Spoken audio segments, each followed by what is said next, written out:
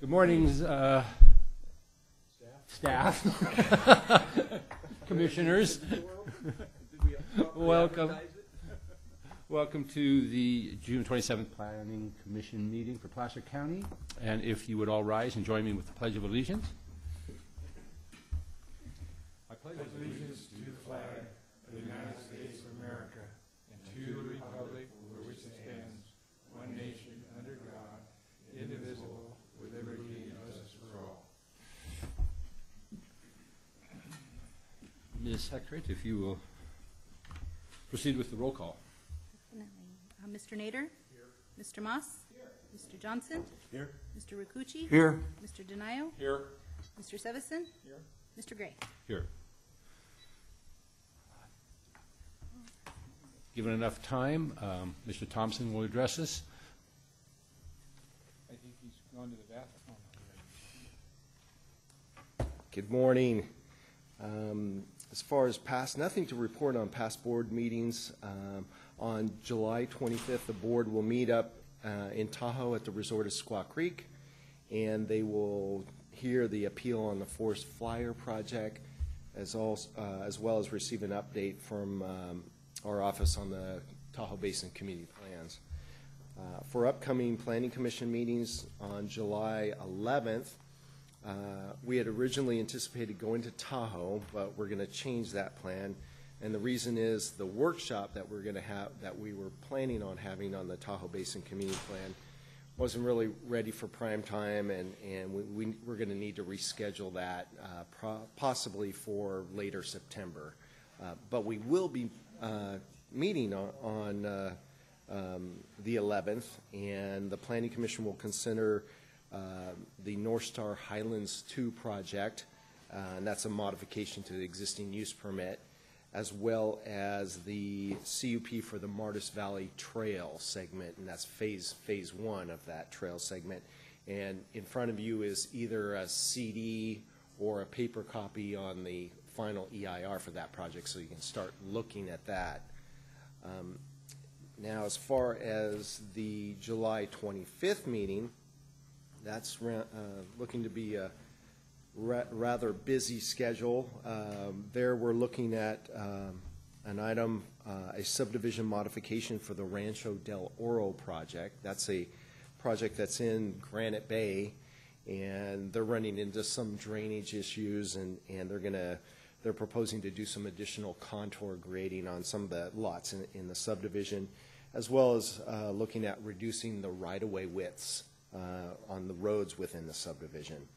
Also, a subdivision modification for a setback on a property in Alpine Meadows area, a temporary use permit for the Community Resources, Recovery Resources, that's a overnight drug rehabilitation center that's proposed off of Shale Ridge in the Auburn area, a request for the Planning Commission to make a recommendation to the board on the housing element, and that's moving forward. We've got just minor comments from HCD, so we're looking to get that moved forward to the Board of Supervisors after your commission considers a recommendation on that. And lastly, another workshop addressing the zoning text amendment for the winery ordinance update. So could be a rather full agenda on the 25th. Any questions? So the early July meetings up at the lake and the late July meetings down here.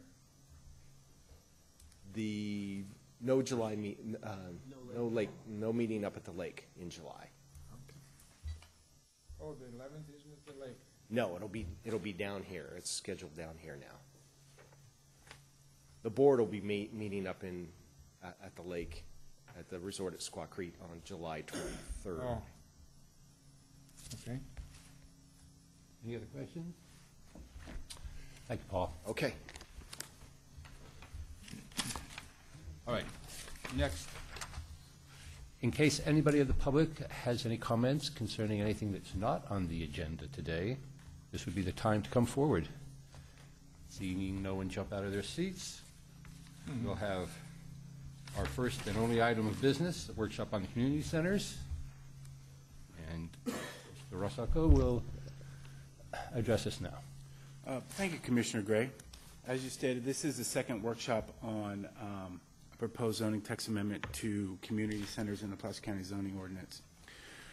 By way of background, we held the first workshop on community centers on May 9th of this year. 30 members of the public attended. 12 of those gave public comment.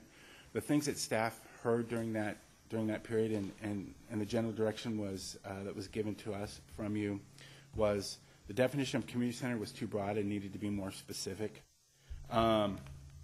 Specific standards should be looked at to be placed on community centers and event type centers that must be met before they're approved. There was also discussion about the rural Lincoln MAC sent a letter to the Board of Supervisors which had a whole list of things that they were concerned about with regard to community centers. You also asked that we take a look at that. The other primary concern that came up that was discussed at the first workshop was you were also very concerned about making sure that when event centers and community centers went forward that there was appropriate code enforcement ability to deal with violations that they might come about, and that we come up with some solutions to deal with that in a much more expedient way than we have been in the past.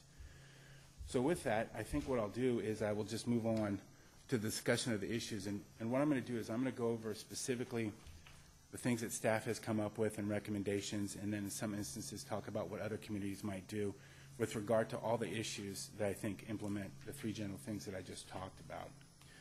So basically, the first one is the definition of community center. As you know, the community center's definition at this time is exceedingly broad. It basically states that anywhere there's a social gathering of people, it's considered a community center, and it needs a use permit. And it goes across a huge range of our zone districts because of its broad nature. After some research, what staff proposed was that we come up with two more distinct definitions for what would be a community center today. One would actually still be called a community center. And that community center would be an actual center which is for public or private, which is on public or private property, and that functions primarily to provide a community-centered meeting hall for members of the public to carry out community-oriented activities, public and civic functions. Examples of that would be Grange Halls, Veterans Halls, Portuguese Hall in Newcastle, Dutch Flat Community Center. There's another one in Christian Valley called the Eden Valley Improvement Club, which was truly a community center. That doesn't necessarily mean that these might not have private events like weddings and things like that, but that's not their primary function. And I think if you're familiar with Grange Halls and that sort of thing, that you drive by them all the time and there's not a party going on that often. I mean, occasionally, but it's not their primary function. The next definition that we moved to was event centers. And basically, this is a place on private property that is available to anyone for social gatherings. There's no requirement that it have any public or civic community needs based. It's simply a place that you go, you have weddings, you have parties, or any other event that you would like. Okay? With regard to how other counties have handled this, Santa Barbara is really the only county that has gone through and really redefined these things. And they've come up, and it's in the staff report, and I won't go over it. They've come up with three distinct definitions for these types of uses. Amador and Sonoma County really haven't even bothered to define these. So with regard to that, the next issue that came up is if you were to redefine community centers and event centers in some fashion, the way I just described, it may not be exactly that way, but if you break it into more definitive definitions, the thing to consider is an actually community-based community center. it's likely that you might not want to change anything with the way we handle it. They would all need use permits. They would all be in a broad range of zone districts because they are truly community-based. They need to be tailored to the specific community or use for it. And the best way to handle that would be through looking at them on an individual case-by-case basis and having a use permit involved. I will tell you in the last 10 or 15 or 20 years that I can think of, no new community center as defined in this staff report has come forward. They're a relatively rare occurrence. We have what I think is probably most of the ones that we are going to have. There might be a few, like a private community center in a subdivision or something that's for the benefit of those residents. There might be a few like that, but I don't think you're going to see a Grange Hall, New Veterans Hall. I don't think you're going to see anything like that in the future.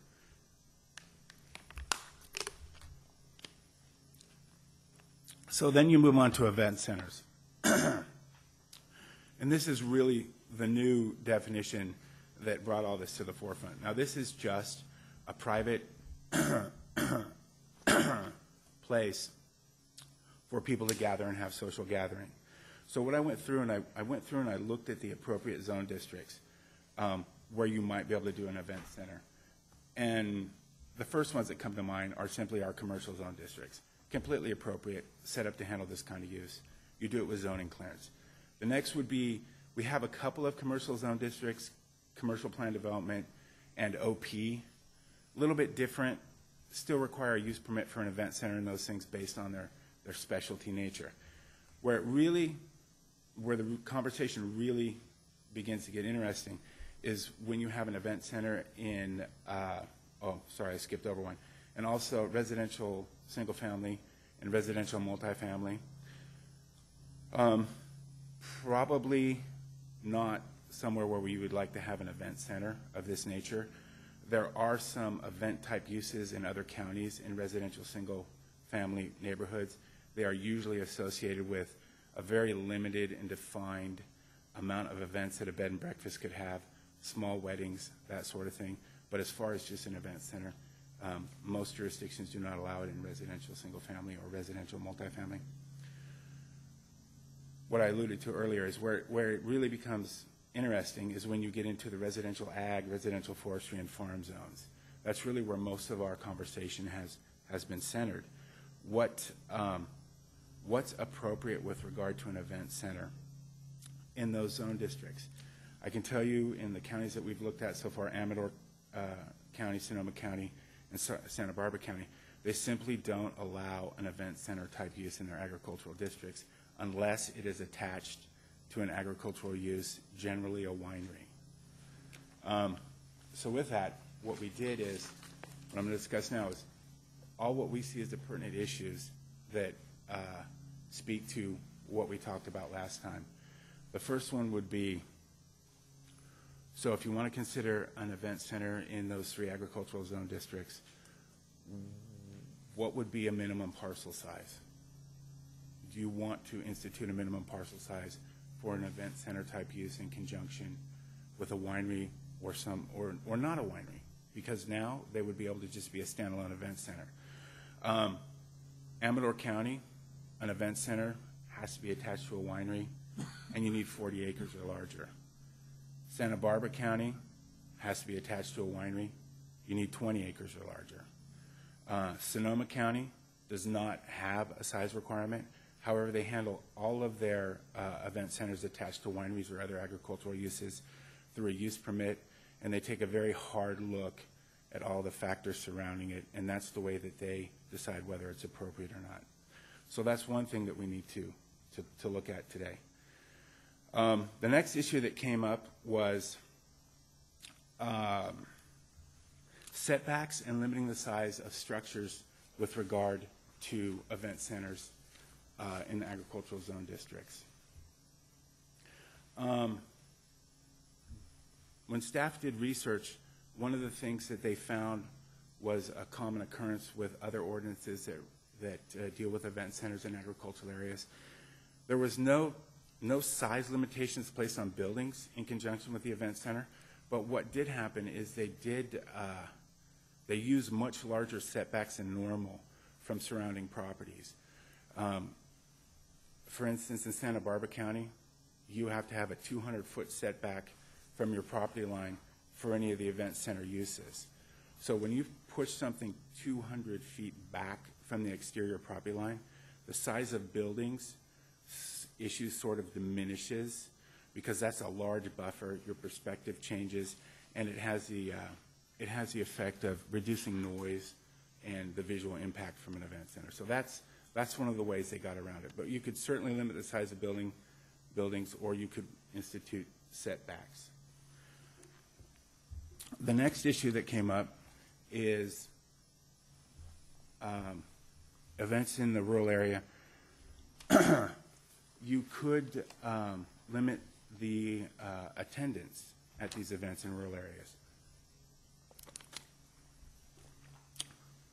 I can tell you that in Amador County, they allow wineries on 40 acres to have unlimited amounts of events up to 125 people. They allow 12 events of up to 450 people with no more than 4 of those events in any 1 month before you need a use permit. Santa Barbara County does not have a limit on the amount of attendees. Excuse me, they do. They limit it to 200 people before you need a use permit. So that's another thing you might want to think about. Another issue when you look at events in this area is, do you have an appropriate number? There's all sorts of ways you could come to that conclusion. You could sit down and you could look at a typical 5-acre parcel, put in the parking, look at the event area that would be involved, and come to a conclusion about what might be appropriate amount of people there. The next question becomes, should there be a maximum number of events for event centers in the agricultural zone districts? I've alluded to this previously. It's unlimited in Amador County. Santa Barbara County allows 20. Sonoma County has no limit with regard to the number of events. Again, they handle everything specifically through a use permit process. They look at where's it at, what kind of carrying capacity it has, that sort of thing. So that's another thing you would definitely like to look at. The next issue is hours of operation. Do you want to have set hours of operation? It seems to be the time that comes up the most often when I look, or excuse me, when staff looks at other ordinances, is 10 p.m. at night tends to be a common cutoff time for events in agricultural areas. I did find earlier cutoff times depending on what was going on. Some of the regulations talk about 7 p.m. being a cutoff time for amplified music, and then an event can continue on until 10 p.m. So there's all sorts of options with regard to that. One of the things that comes up, and this dovetails into the next issue, is noise issues. The thing about nighttime and events is that people's perceptions of noise and disturbance go up greatly in the evening. People are usually settling down for the evening. A lot of the background noise that goes on during the day, traffic, washing machines, dishwashers, people moving around, tends to disappear. So if you have 65 decibels coming towards your property during the day, it's much less perceptible than if you're sitting on your deck at 7:30 or 8 at night and there's a party next door and that sound is coming towards you.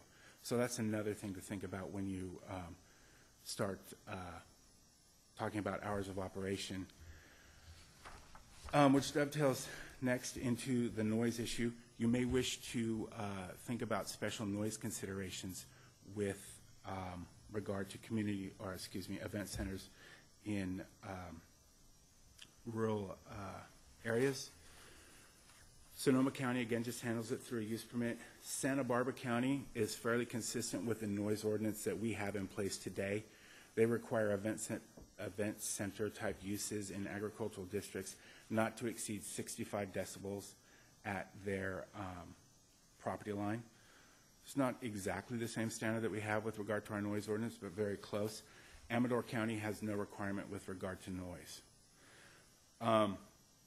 However, there are all sorts of options if you wanted to discuss how to limit noise, what to do with noise.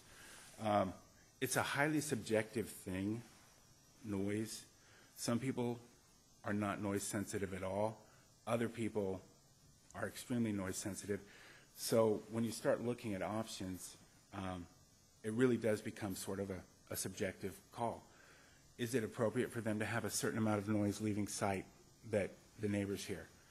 Do you want to stop that? I mean, you could require events in the agricultural areas that have events with amplified music, that they're inside, and that there's a certain amount of decibels that can't be created more than 15 feet away from that building. So there's all sorts of options to deal with it. It's just a matter of sort of coming to a decision about how we should go about that. The next issue was access issues.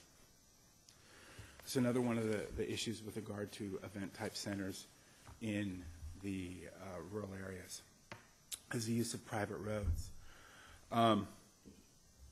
Two of the counties, Santa Barbara and Amador County, have dealt with this in essentially saying, if you're on a private road, you need to enter into an agreement with everyone who has the rights on that private road. And if you can't enter into an agreement with them to use that road for your event center use, then you need to get a use permit, and the county will look at that in the context of what we need to require to make that road safe for everyone on it. The other thing you could do is require that event centers in rural areas gain ingress and egress from publicly maintained rights-of-way. That's another option.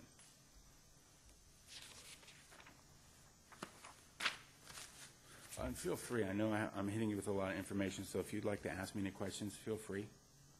Okay? None so far. The other option. You didn't pause yet. We're going to wait for you to pause.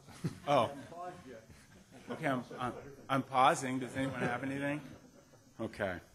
So the next issue that came up was if you have an event center type use in an agricultural area, would or should there be a requirement that that event center be subordinate and in support of an agricultural use on site?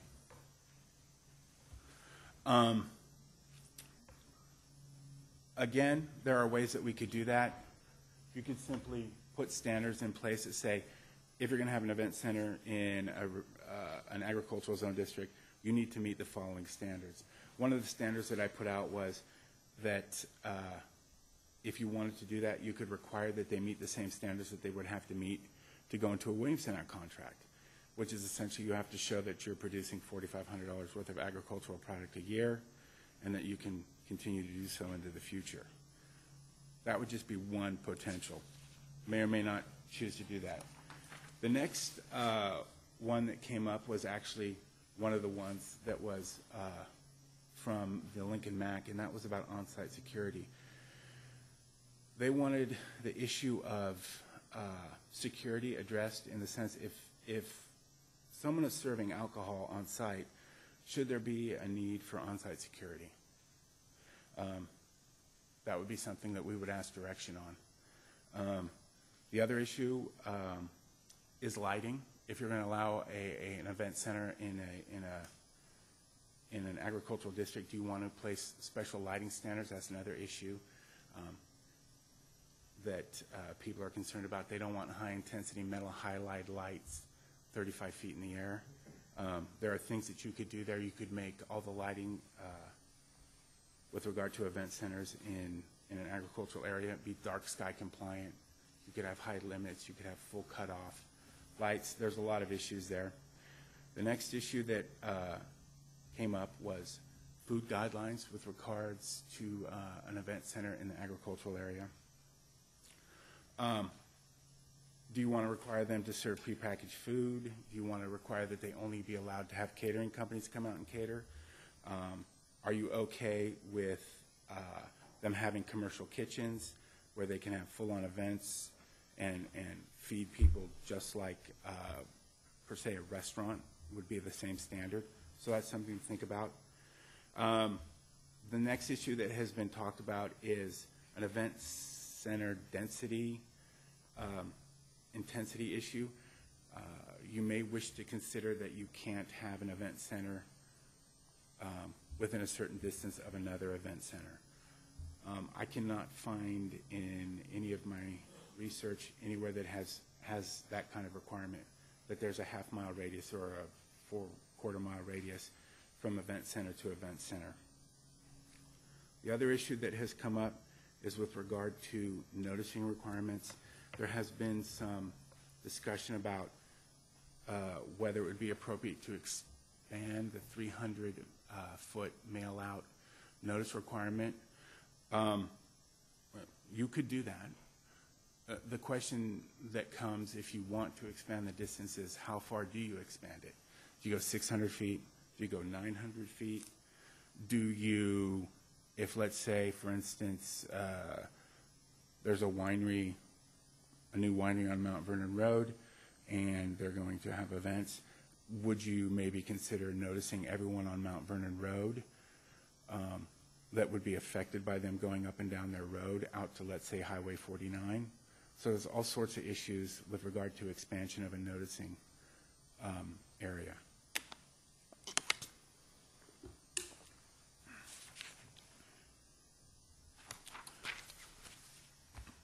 Then we're pretty close to the last issue. Was community centers and event center code enforcement options? What we were able to come up with at this point is have the Sheriff's Department personnel should be on call 24 hours a day to respond to community center and event center complaints. Generally, the complaints that happen are to do with noise. Placer County noise ordinance at this time requires that the sheriff be the first responder. Within the same breath, though, that we would also have to probably meet with the Sheriff's Department personnel and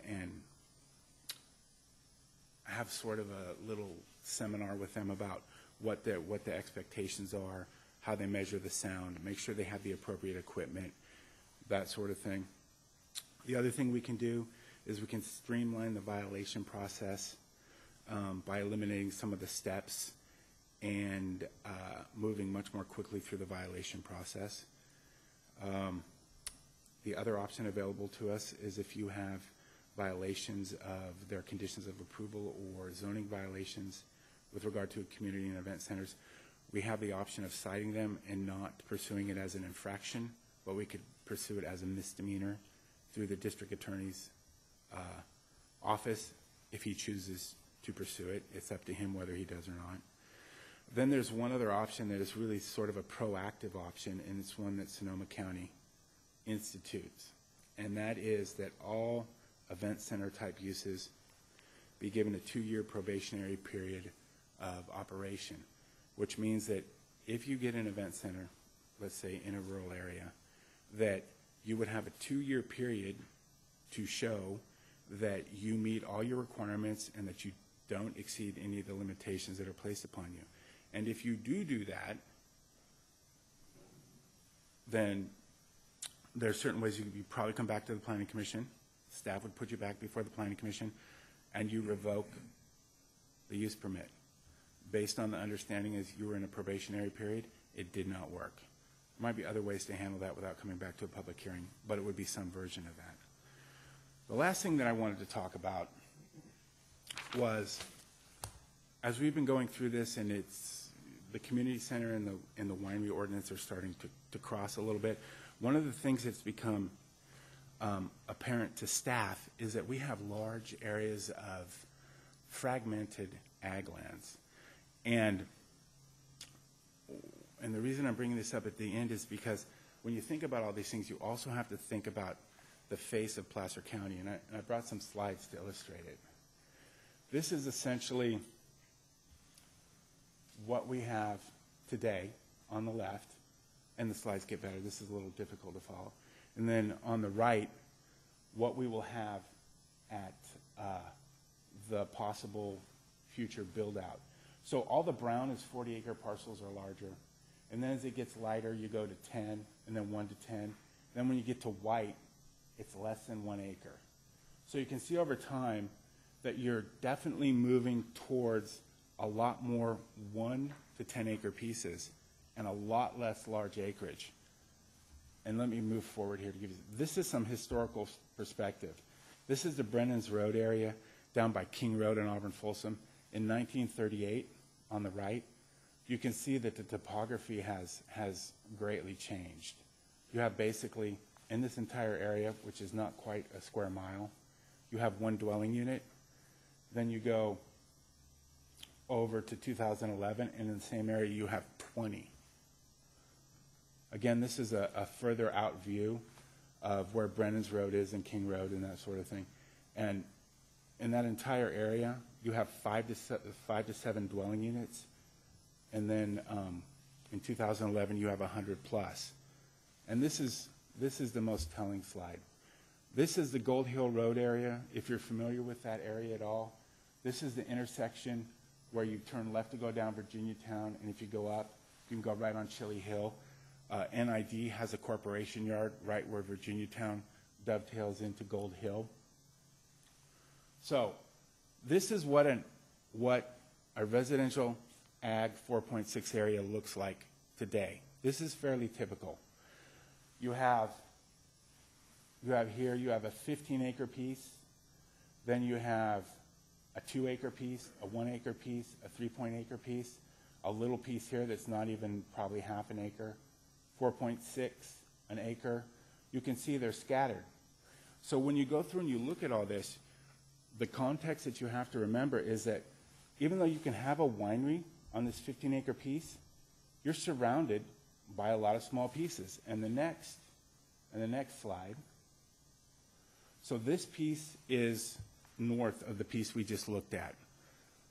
The south line of this piece is exactly sitting on top of the other piece. So what you see is now this zoning has gone up to 10-acre minimum. Is that right? That might not be right. Let me flip to another slide really quickly. Yes. This piece that you see is zone FBX 10, farm 10-acre minimum. The piece below it is RA 4.6.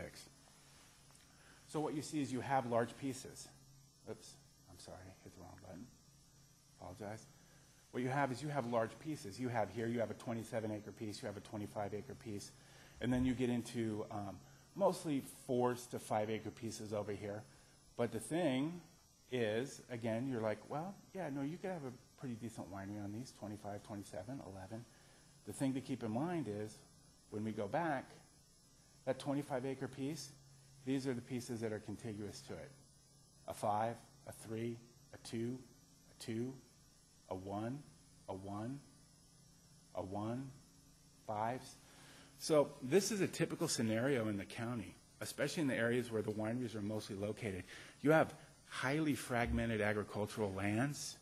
And so when we're going through this process, that's the challenge that we have, is that somehow we have to balance the agricultural use to what has grown up over the years to sort of a rural residential neighborhood sort of situation. And so it's a balancing act that's going to need to be struck. The other thing, in closing, that I will tell you is we've been moving forward. The community center issue and the winery issue with regard to events and that sort of thing are crossing paths. I think when we come back in a month, what we'll have is we'll have an overarching discussion. We're supposed to come back in a month with the winery, the second workshop of the winery. We're going to have an overarching discussion about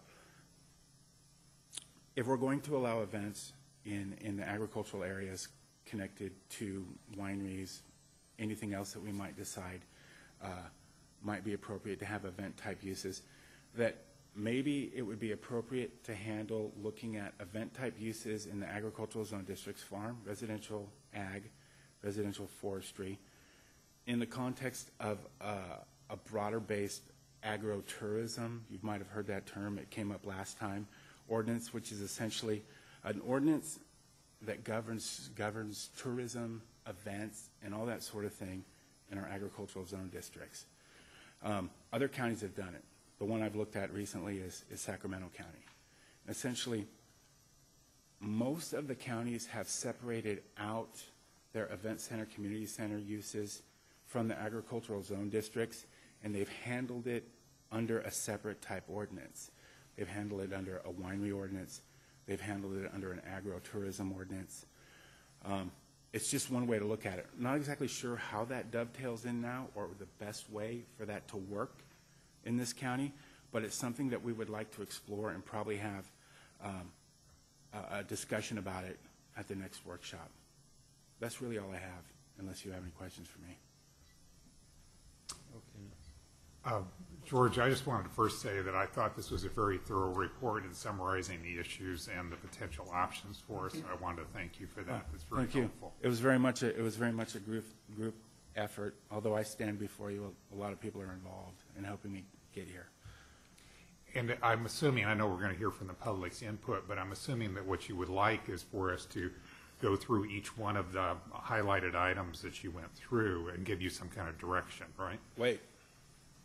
For your viewing pleasure, what we have done is when we get to that point, I have made a question for every salient point that's in here. That's helpful. So, for instance, should the definition of a community center be separated into two or more definitions? We can have a discussion about that when you're ready. And then we go on. Are there zone districts that should not allow community or event? I have every salient question that I would like direction on, or staff would like direction on today. I'd like to make a comment. George, I was real pleased with your presentation, but Thank you. I had written something down at the bottom of my little page here that was you were going through all these issues. Right. And I wrote down location and size, and I think those last couple of slides where you show bigger parcels clustered, or smaller ones clustered around bigger ones, I think most of these issues on traffic, visual, security, noise and stuff really relate to two things in my mind, maybe more, but location and size of the parcel. Right. I don't think and I'm just speaking to event centers, not wineries, but I don't think event centers can be plopped down in the middle, in my opinion, in the middle of small parcels. Even if there's a big parcel there, if you're surrounded by, you got the traffic, and on Gold Hill, we talked about that all the time, about the traffic. I think you need to be somewhat near a major arterial. You need to have quite a large parcel. And I think most of these other, if you have those two things, most of these other items can be addressed relatively simple. If you have on the other hand, if you have a small parcel in a not so good location as far as traffic and stuff, every one of these other issues are going to be a major problem. We could find them to the hilt, and you're still going to have problems. Right. That's all I want to say for now. Okay. Anyone else here? All right, George, we'll let you down for just a little bit, and we'll allow the public to make comment. Doesn't seem like there's a tremendous number of people here, so if you would just confine your comments to within 3 or 4 minutes, we'd certainly appreciate it. Thank you.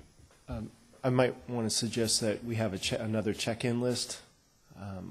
Kathy, do we have that? For signatures. Here, take my tab. Just write it. Have them just write their name. Good morning, gentlemen. Lori Lewis, 6245 Wise Road. The county did an awesome job in doing a comparison with other counties that are dealing with this issue, but what I found was lacking is how they did the enforcement. How many complaints did they have? How did they process them? How long did it take? That's going to be in my arena because that's what I'm going to have to deal with. George mentioned the density issue. My hair stood on the back of my neck because I'm afraid that the county is going to try and rezone my area out of agriculture in order for this to move ahead. That concerns me. The other thing that concerns me with the comparison on the 200-foot setback example for an event center is that visually that may be okay, but I'm going to hear the music. So the noise has been an issue for me for the last 3 years. I'm still dealing with it. And so, what is the penalty if somebody just does what they want to do and waits for a consequence that doesn't come? It's not helping me. And Saturday night, I had dinner guests over, and we were trying to sit outside, and the music was so loud from a private party, but I'm up to here with music now. I couldn't even hear my own music on a stereo. I had to turn my music off because a guy half a mile away from me is playing an outside band. I called the sheriff's office. Anyway, noise is a big issue for me, and I'm not going to let it go away. I'm not going to have my property devalue because I have live music surrounding me. And that's all I have to say, gentlemen. Thank you. Can I ask you a question? Where was the live music coming from? It was coming from 2715 Mohammed Lane. I mean, it wasn't a winery, though. No, it was a private party. But that's the problem, is my tolerance level is minimal. I just want to see if it was like already an event center or a winery, but it wasn't. It's a private residence. Okay, thank you. Susan Ames, yet again, 6330 Wise Road. I'm the corner of Wise and Gold Hill, so I'm just a couple properties down from Lori, and share her frustration. But my question today, I have a short question and a proposal. The question would be, how do we come before, like the wineries come and say, okay, we want the ordinance changed. Do they come into planning with a list of demands? How do we get that process started? If that's what we need to do to go forward on what we want to see in the community center changes, then I need to know that, and I don't know who to ask. My other comment would be, I'm a little bit frustrated between 2 weeks ago's meeting on the winery ordinance and today, that most of the hearings that I've been to on this, there's been a proposal, and then you hear the public comment for and against. Now I feel like we're kind of floundering because I don't see a proposal. We're trying to work out a proposal. I wonder if it wouldn't be a better use of our time and resources and your time if we could get representatives from everyone concerned and maybe set up an actual workshop, give and take, with someone from planning and sketch out something that can be brought to a hearing and get input on that. I kind of feel like we're sort of picking things out of the sky. Last time with the winery ordinance, I made a proposal, and we have an issue because if we're one of the first ones to speak, we have everyone's attention. But then if someone comes up, and in my case, they either misunderstood or misrepresented what I proposed, and I had no forum to say, no, that isn't what I said, that wasn't what I was talking about. And I think we need to work that out among the interested parties before we get to this point. I don't know if that's feasible, if it's not feasible, but it's just a suggestion. Thank Maybe you. I can give you just kind of a partial answer on that in relationship to my interpretation, which, I can be corrected. But basically, I think the purpose of these workshops so far is to help come up with a proposal. And I think as the process progresses, probably after the next meeting or so, that there will be pretty widespread discussions with the various MAC meetings, probably the Agricultural Commission, over a proposal that's come forward. And so I think you're going to have an opportunity to see a specific proposal, but I think these are kind of an early attempt to get the issues out, as well as, put some proposals forward that may or may not really fully meet what you're viewing as an ultimate proposal, but at least to give you something to sink your teeth in. So I guess all I can say from my perspective, I think we're headed your direction, but we're not quite there yet. Okay, it's just a little frustrating for me because we're more and more being portrayed as the anti-progress, anti-making money. You want to hold us back. You don't like, agritourism. You want to stay in the dark ages. And the other side is getting the reputation, and it goes both ways, that they're money grubbing, don't care about anybody else, but and they're going to run down anybody in their way. And I hate to see that happen, but it seems like we're getting more and more polarized in that direction. So I was just trying to find maybe a forum where we could meet in the middle a little bit before it comes to blows or throwing wine or whatever. Thank you. Thank you.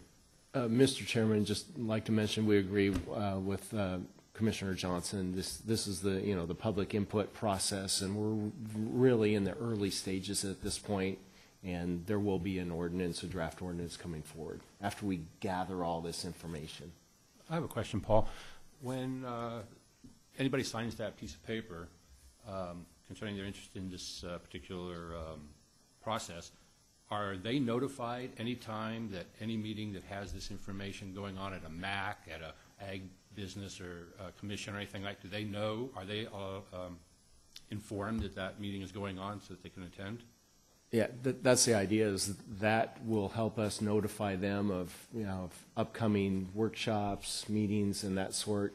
Hopefully there's a email address put on there, because that's how we notify them. So that's important that we get that information.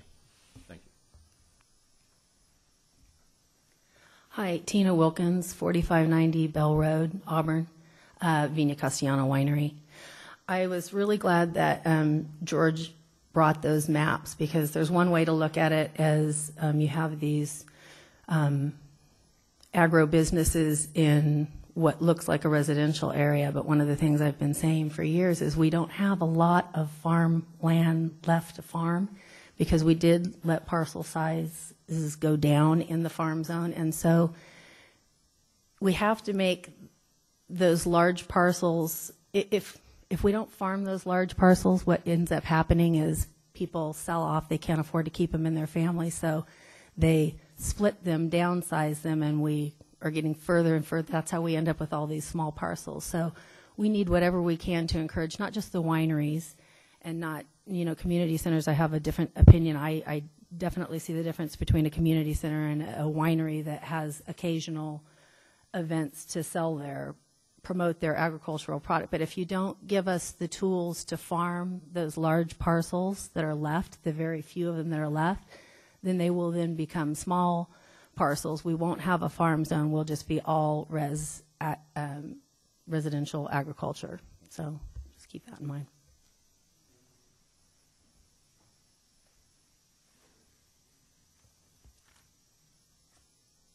Good morning. My name is Don DuPont from Rock Hill Winery. And I'd like to make a comment about George's suggestion. I think he's right on target with respect to evaluating each winery on its own merit and its own particular circumstances. We'll put traffic as an issue, density, and so forth. I don't know how possible this is, but I'd love to have a field trip where the Planning Commission, either in group or individually, came out to the winery so you could take a look at what I consider a benchmark design for what would work for a event center. I'm going to avoid the word community center, but an event center. I made some notes when George was talking about some of the concerns and comparisons in some of the other counties and what was required. I think he said Monterey County was 200 feet setback. So let me just go through a real quick list, and I want to extend an invitation to the Planning Commission to come out and physically see it. If you make an opinion based on something in the blind, it makes a big difference when you actually go out and see the setting and the care that was taken to design a facility that really fits the use. For example, our setback is 400 feet to the nearest neighbor. It's primarily agriculture with about 80% of the property being in vineyard. There's ample parking, 2 means of egress for life safety or for safety issues in case there's a fire or a paramedic or something. Large wide entrances, turn lane off Sierra College, so there's no traffic issue in terms of getting off Sierra College to the facility. No neighbor issues at all. The structure is heavily insulated because it is a winery, so we've been able to turn up the music inside, and you can stand 20 feet from the building, you can't hear it. I think that's wise instead of amplified music outside that destroys the tranquility. She's gone, but yeah, but that's it doesn't matter if it's a neighbor. It doesn't matter if it's a neighbor or a commercial enterprise. It's pretty irritating. I understand that. We also have a land behind the property that was taken by eminent domain. I'm the third owner since about 1865, so these are large parcels. They're not fragmented. All the neighbors have large parcels, so they're set back quite a ways. I think we have one neighbor within 400 feet, and the others are 1,200 feet away. So it's really an ideal situation since it's an old, this was owned by two separate families since the 1800s, and I'm fortunate enough to be the third owner. We're fully ADA compliant. We've handled all the health and safety issues with septic, 3 sources of water, city water, well water, and ditch water. So we're substantially organic. I mean, you can't be 100%. We're pretty close to that. So I think it might be worthwhile, even if we can't do it as a group or have the next meeting there perhaps, but individually come out to the winery and let me give you a tour and show you the care that's been put into this. At this point, I think it's kind of interesting. There's a lot of effort put into this, and I'm the only applicant that's not approved. So nobody else is in line. We're not talking about 20 other facilities. I think George mentioned that. In the 15 years, there were very few such applicants. For communities. Yeah, exactly. Like a community right. center as defined. And I think it's important also to continue that thought process of dividing the community center from event center. They're two different things, I think. They're closely related, but they're two different things entirely. Parcel size is important in terms of being isolated and not being a nuisance to neighbors. So I don't know what the chances are of having a meeting at my winery. At this point, the only staff member that's been there is Michael Johnson. He's the only one that's been out to see the facility. And I think it would make a big difference if you actually had a chance to come out and take a look and see what it looks like and maybe become a benchmark for what should be planned. I think you all know this. I'm from Sonoma County originally, so when I came here, I had pretty lofty ideas for what I was going to do, and then realized that there was no real clear ordinance on getting a use permit. So at this point, frankly, I was asked to continue the paperwork process for my application, but I'm not sure if I fall under the moratorium or if during the meeting when Villa Weiss was approved that I would be exempt from that moratorium. But in either case, I'm sure the standards will change and the property speaks for itself. Any questions? Well, first of all, I want to thank you for the invitation. I think it's a great place. You should come see it. It's agriculture. You know, it's a big parcel. It's set back. It's done wisely. I guess I have one question. So you were after your community center application or event center application, and I guess my question is, are you looking at more than just doing wine events or things that pertain to wine? Yeah, I think that's one of the problems with the current language in the wine ordinance. Through one of the planners, I told it the story before, but they gave me I took a blank sheet of paper and she says, give me the 6 events that you want to have. And I put down fundraisers for this and school fundraiser and a number of things like that. And she looked at the list and said, not one item is acceptable. And I said, well, why not? They're all, we can't have a fundraiser for breast cancer or whatever else. No, it has to be wine related. And I said, well, there will be a lot of wine drinking. So is that going to work? No, it's got to be wine related. So I'm not sure.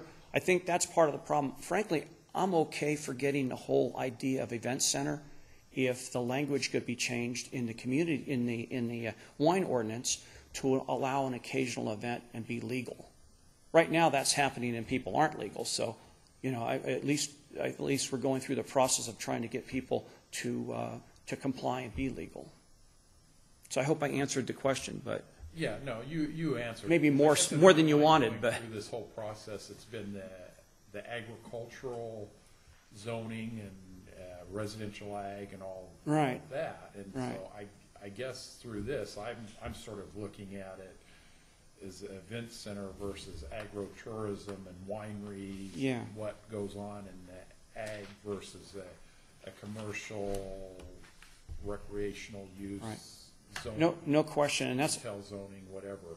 yeah, and that's exactly why we need to evaluate each facility on its own merit. Del Mar has industrial park. It has commercial stuff. So it's not like it's zoned residential ag, but it's not like it's not free from some commercial on the same street.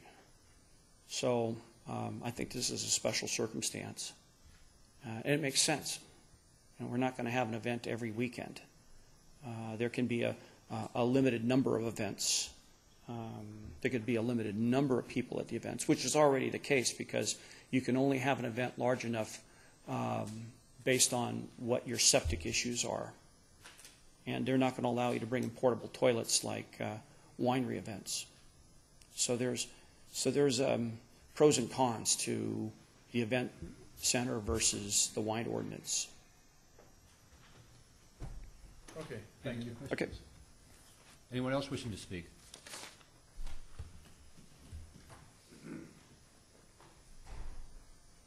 Hi there. I'm Jeff Evans, 2751 Combi Road in Meadow Vista, and representing Bear River Winery. I spoke a couple weeks ago when we had the winery ordinance meeting. My property is zoned resort, and in 2008 it was eliminated from having the ability to have a winery, and that was with a broad brushstroke by the planning department. Before that, I could get an MUP and be a winery, but in 2008, they eliminated me. And my property, resort is a commercial zoning, and my property is adjacent to a gravel quarry. It used to be the Chevreau quarry in Meadow Vista. There's also a concrete batch plant there. There's an asphalt plant. During peak usage, a few years ago, we clocked 300 trucks per day, double haul gravel trucks going in and out of the quarry. So there's quite a bit of traffic there. In the 7 or 8 weeks that we've been in business as a fledgling winery, our peak day was 5 cars. And, we've had 2 nil weekends. No one even showed up. So I don't think we're having a major impact on road traffic. Although the county originally asked for $7,000 of mitigation fees for traffic mitigation. But we haven't done any events yet. I'm hoping to be able to do some events. There's an event coming up that's being sponsored by the PCVA, the Grape Days of Summer. I'd like to participate. In my area right there, there's a lot of noise from the quarry when it is operating. They have a rock crusher back there, and so there's quite a bit of noise all day long. When I moved in there, I had to sign a right to farm release, basically saying that my neighbors had the right to farm, and that could be noise even at odd hours, because you might be running a tractor out there at night. It's very common for wineries to go out and spray at night because that's when there's no wind. So there'd be people outside 2 o'clock in the morning, spreading sulfur dust or something like that. And I'm really curious in this ag area that you guys have been discussing, the farm zone, as Tina calls it. How many of these people that are complaining here today are actually doing any farming out there? I don't hear you asking that question. The people that are doing wineries, they are. They're growing grapes. They have vineyards, and I'm just curious, the people that don't want wineries to proceed in this county and don't want community centers to proceed in this county or events at wineries, how many of them are actually doing anything like that? Or, what I'm curious about is, are these flatlanders, as people call them, that come up here to retire and they buy something out in this peaceful, bucolic setting, and they're expecting to only be able to hear the birds chirping and, the squirrels barking. But people have been here a long time. Maybe they'd like to be able to use their land and farm on there. With me, it's even more of a quagmire because the resort zoning, it's a commercial zoning, and like I mentioned, I'm next to industrial property. With the current winery ordinance, I'm being mandated to plant an acre of grapes. And I just wonder, there's a lot of commercial land that's in unincorporated Placer County. You go down Highway 49, there's a lot of opportunity there to, buy some acreage and put in a winery. Are we going to mandate, that all commercial property also become ag because we're using this broad brush stroke, with ordinances to, force people into a certain mold? And, I think that would be like having Coca-Cola, mandated, a Coca-Cola plant mandated to, plant cocoa trees, outside because they go together. Or, a beer brewery. Let's say somebody put a microbrewery on Highway 49. Would they have to have 10 acres of hops out there in order to, be, quote, okay with the Agricultural Commission in this county? I think that would be a little bit, over the top to, mandate things like that. And I think that what we're doing right now is over the top in the ordinance. I think each different, winery maybe has, a different set of circumstances, and we ought to be thinking about that. Resort, I was on the MAC previously in Meadow Vista, and there was a presentation, I don't know, 6 months ago by the county, and they came in and talked about community centers and event centers. And one of the things they pointed out was that on resort land, it's by right to have a community center right now. And so my fear is, the ability to have a community center is maybe adding value to the property, especially, when it's next to industrial zoning. And while I may not do a community center in my lifetime, to have that ability on that property, adds value to that property. And what I see happening in this county is that we're probably going to go do some broad brushstroke because of a handful of people that don't like noise, in the farm zone where noise should be allowed. And we're going to eliminate, my property from the ability sometime in the future to have a community center. And I think that would be a real travesty for, this board or, for the Board of Supervisors to do that. And, so I think, we ought to really think carefully about the different zoning districts and the different locales when you're, passing a new ordinance. And really, if we have to protect people in res ag, then, let's do so. But when we're talking about commercial property, we ought to, give it the full ability to be utilized for what, was envisioned, when zoning, took place in Placer County. Any questions? Thank you. Anyone?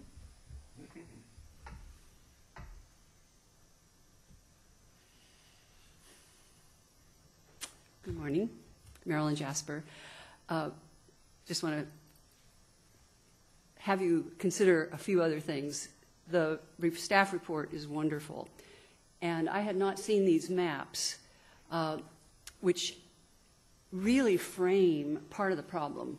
It's in the 45 years that I've lived in Placer County, I wasn't active earlier, but I'm seeing how important it is to stick to the zoning and not allow variances. I don't know if these are all 10-acre minimums, and you look at it and you've got 2, 3, 4, 5-acre parcels. There had to have been variances granted. Okay, that horse has left the barn. We can't go back there.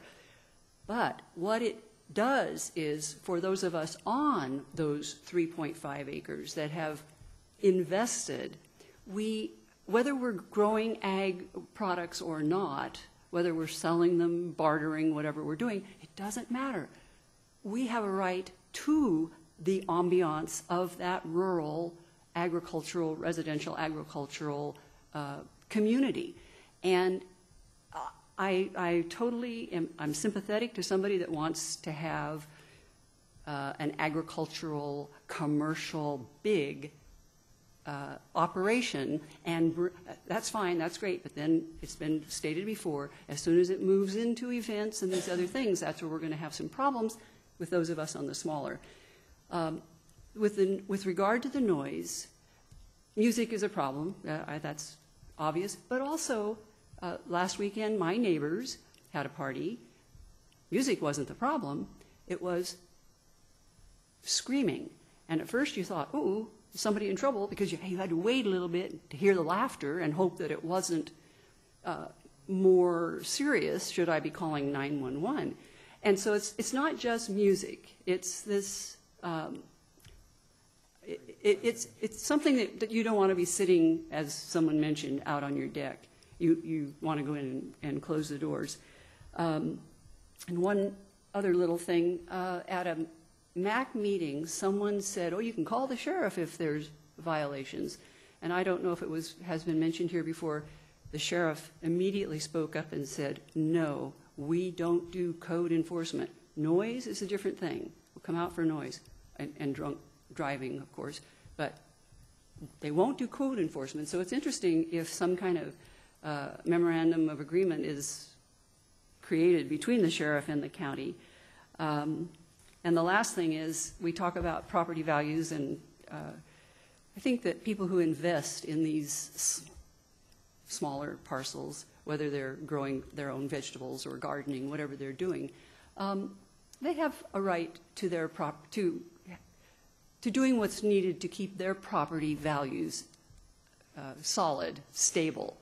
And there are people who may be saying, I'm bailing. I can't tolerate this, whether it's a dog barking or a noisy neighbor, whatever it is. And I think that's what these are. I don't want to go there, but I think we have to look at all of these aspects. Thank you. Hello again. Carol Rubin, 2079 Country Hill Run in Newcastle, and I'd like to address some specifics of the staff report and also some of the comments made earlier. To reference Mr. Evans' comments, I am the archetypical flatlander who moved up here to retire 3 years ago. I saved all my life to buy my little 5 acres. It means every bit as much to me as their property means to the winery owners. And it's not the farming noise that we're not comfortable with. It's noise like the raging party that Ms. Lewis mentioned, which was clearly audible from my house at 1 a.m., and if I spoke Spanish, I could have told you the words that were being sung along to the mariachi band. And even that, okay, that was one night, and they had a raging quinceanera or whatever it was, and they're not likely to have another one real soon. The trouble is with the community center, event center issues, is when all of the wineries in our area decide, yes, we want to have events too, and now you don't have one annoying party until 1 a.m. at a private residence. You have 3 or 4 of them every Friday and Saturday night. And that's what we're looking at. We're looking at some cumulative effects as the wineries try to improve their marketing strategies. We understand, their need to have an income. I want to say, with reference to the staff report, I thought it was an excellent presentation of the issues, and I also want to thank Mr. Rosasco for his excellent presentation here. I thought he laid them out very fairly. I only have one warning flag that I want to raise, and that is, I don't know how many of you are familiar with the grand jury report that came out on the winery code enforcement review, and that's kind of a misnomer because there's nothing about grape growing that's referenced in this code enforcement issues in this report. It's all about events. It's the noise and the traffic and how do we enforce them. And one of the chief problems mentioned in the grand jury's report was the vagueness of the language. I'm going to read you just one short section here from the report. What's currently in the winery ordinance, development and operational standards, the following development and operational standards shall apply to all wineries. These standards will be applied with flexibility to encourage wine grape growing consistent with the agricultural use of the property. Wineries established prior to the adoption date of this ordinance will be afforded maximum flexibility in establishing reasonable standards when adding new uses. And the grand jury says in a comment on this paragraph, how does CDRA quantify for enforcement purposes the phrases applied with flexibility and will be afforded maximum flexibility? So I strongly urge you folks, both you and planning staff and at the Planning Commission, to back away from that kind of language. And what raised that red flag for me was on page, am I going to find it now? Page 4 of the staff report. There we see in the second paragraph, the Planning Commission wanted the decision makers to be allowed the greatest amount of flexibility in any review of a community center application. I plead with you, don't put that language in the code. It just leads to the kind of trouble that we've been experiencing now for the last 2 years.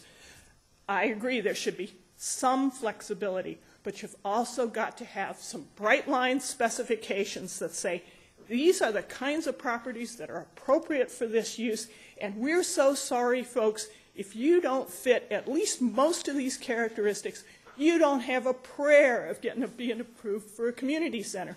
And that'll take away these 2-year battles that are exhausting, expensive, and just non-productive for all of us. So people know right away, is my property going to be approved for this kind of use? To say several of us I know have been working on some specific suggestions for solutions to the issues raised in Mr. Rosasco's questions that he posted at the end that were going to be brought up to the Planning Commission. I hope during the coming week we will be ready to present them both to the Planning Commission and to Planning Services. And thank you very much. You might want to mention that we were sent, after it was mentioned at the last meeting, that the grand jury had a report. I believe Kathy sent us an email with that grand jury report attached, so we had a copy of it, but thanks for bringing that up.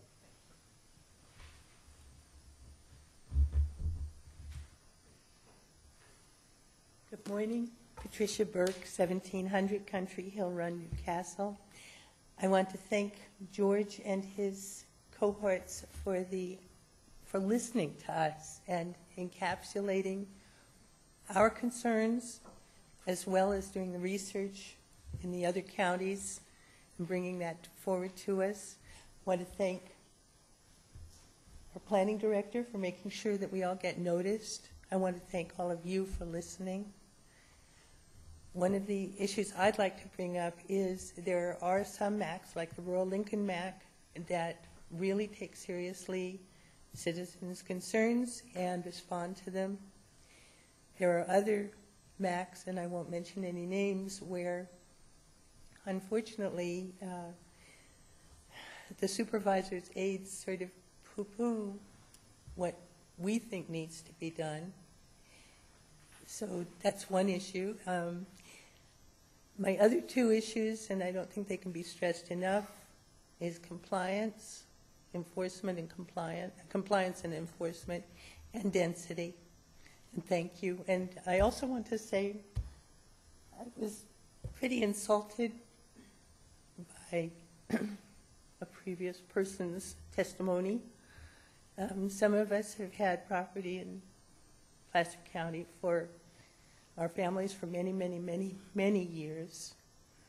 And it's insulting when you are concerned about your family property to be dismissed as a flatlander. Thank you. I'm sorry. Any questions? Anyone else wishing to speak? Okay. I'll bring us back to... Can we take a break?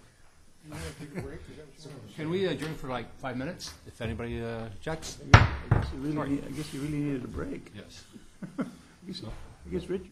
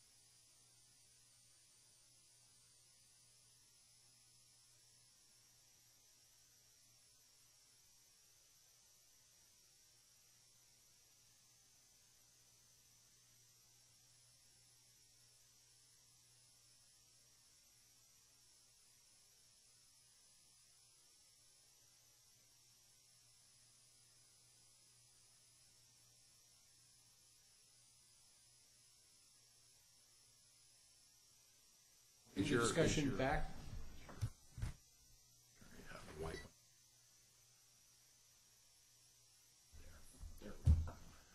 To discussion here on the panel, and if Mr. Moss.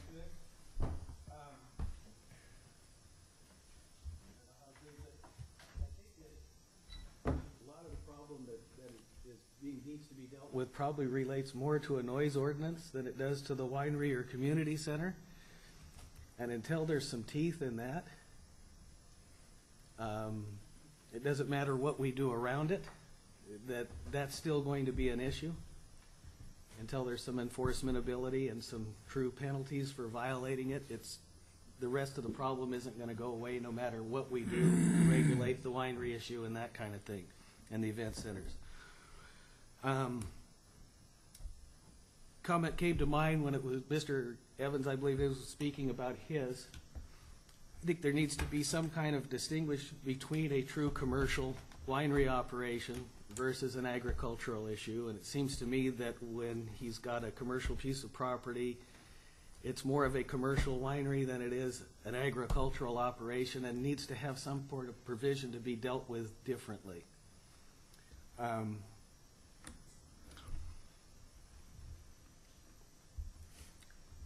And then I think when we were talking earlier today about building size limitations, I think if we start doing that, we're going to force more of these events to be held outside, and then we're going to have more noise issues and that type of thing.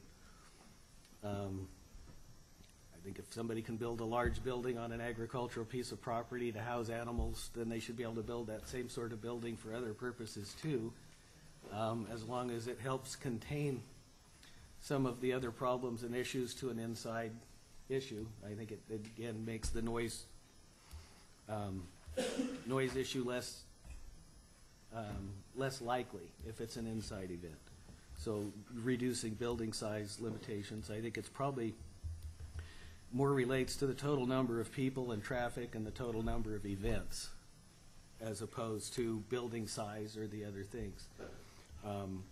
But as Ms. Lewis said, you know, her issue with noise the other day wasn't related to an agricultural event. It was just related to a neighbor, and there's still no teeth to deal with the noise ordinance and get peace and quiet at a reasonable hour at your house, which isn't something I think that's an unreasonable expectation for any of us to have.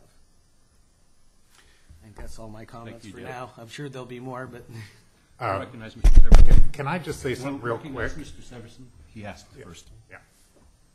Oh, who's first? You. I'm first, okay.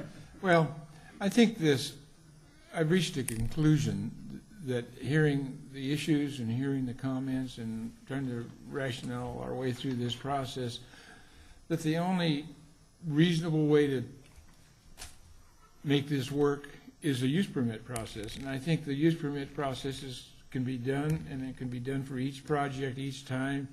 And then you can target the noise issues or the traffic issues or the whatever issues they are, and the public comment issues for each application. I don't think there's going to be that many applications in all. I think it's just a handful. And so to try to cross every T and dot every I and make it perfect by writing ordinances sometimes just isn't the way to approach it. I think there's not going to be that many of them, and I think they could be dealt with individually in a use permit process, and all the issues raised, targeted, resolved, whether it's noise or traffic or what it is, in the process. And then you have also the hammer over the applicant. If he doesn't perform according to his permit, you can withdraw it. And so I think, for me, I think we would be better off just to establish some standards that we think are appropriate for these types of things as guidelines, and let the applicant file an application, and you can either turn it down or tailor it to suit the circumstances of that particular location and place. I think to try to do a one shoe fits all people is just not going to work. Thank you. Mr. Nader. I want to propose to the Planning Commission that for, I believe, expediency and greater clarity to give direction to the staff, and rather than giving specific sort of run through our list of concerns or issues, that we just address them through giving the questions that they have put together for us, because I believe that we can address each one of them and as a consensus between our group decide which would be the best way for them, rather than just giving them a shotgun sort of effect of what we're trying, individualized positions. So again, for just, I think, moving the process along a little quicker, I think we ought to just kind of start hitting each one of these questions and then get a consensus again amongst ourselves where we're going. I can hear that, but, and there may be others, I have some thoughts I'd like to present too. And we can go through the individual questions, and maybe some of them become kind of mute as we get through this. But at any rate, I have a couple thoughts. Right. Right. Well, let me just say that, Richard, I think that, and I appreciate that we all have feelings of how things should be addressed in this, but I really think a lot of it's going to get flushed out through those questions, and if they don't, then we can certainly address any that are left out there. Again, it's less of a gun, shotgun effect, but I'm just throwing that as an idea for the. Well, yeah, I hear that idea, but I guess I'm kind of with Larry on this. Ultimately, we're going to have to take what a lot of people call a 10,000-foot view, and if we get boiled down into issues individually too soon, then we're not taking the proper look at. And so if we have that view, then sure, we can get into the details. But I think I have a bigger view than just the details. Okay, well, I, for one, happen to agree with Mr. Nader. I do believe also that some of these questions are going to, there needs to be a hierarchy. Some need to be answered before others, and once those are answered, some other questions may fall by the side. Obviously, as Richard says, every aspect needs to be paid attention to, but some need to be addressed first so that other ones can fall into line with them. And I had a question for Mr. Severson. When you were talking about bringing back the event or the event centers for review, their application to be have an event center, or an application to have each event brought back? No, it would be, you'd have the application for the event center in its entirety in the beginning, and you would or maybe if the guy has 200 acres, the bottom line would be different, or what you would approve or consider approving would certainly be different than if he came in with a 5 or 7 or 10 acre parcel with neighbors right next door. So I guess that my point here is that I think it would give you the opportunity to tailor the application to the community's needs and concerns. So easy, because you can control noise, you can control a lot of things a lot easier if the threat is that you're going to lose your permit and you're not going to be in business next month if you don't adhere to it, than it is if you think that you got to get the sheriff out there and do certain things. Well, next time they have a meeting, you've forgotten it, and so I just think that it's an easier way to control these kinds of issues, because the only one that can control them is the applicant and the owner of the property and the person that's doing it. And if you don't really have a great handle on the person and the activity, then you're not going to get much satisfaction. And so I think it's important that we're able to tailor a lot of the application to the site each time, and that's why I feel that a use permit process is far more appropriate. Plus, it gives the opportunity for the public to have input at the time of the application and explain what they think some of these characteristics of this project are and should be adhered to. Whereas sometimes if you have it all spelled out and it's in writing and it just doesn't quite get there, it doesn't address the real issues. And I think, I don't know, I'm hoping that it isn't a runaway process here, that we are going to have one on every lot in the foothills. I think we need to think about enough, do we want to try to spread them out? Well, we can do it by use permit pretty easy, rather than trying to eliminate. But we still would have to have a laundry list, like I think somebody down there mentioned, of standards. Oh, I agree. I think there should be something that's a guideline for staff to give to the applicant when he walks in the door and says, these are the kind of things the use permit and the hearing is going to address. Be prepared. And I think that's a big help, and it's a big help for the applicant and the staff to know what considerations are we concerned about. Or if even I should make an application. You know, if they say you're going to have to do this, Right. this, that, and then a lot of the properties would fall out. And you might just think the cost of adhering to the process is too great, and I just, you wouldn't want to have a particular road just lined with these things. If you've got a good justification not to do it, you just say, sorry, we don't think it's the right place at the right time. I was going to say, Mickey, just based on what you initially were saying a few minutes ago, and that how we start this process is that Planning Commission or the planning staff has come back with a proposed new language of definition for the community center and event center, and they are radically different.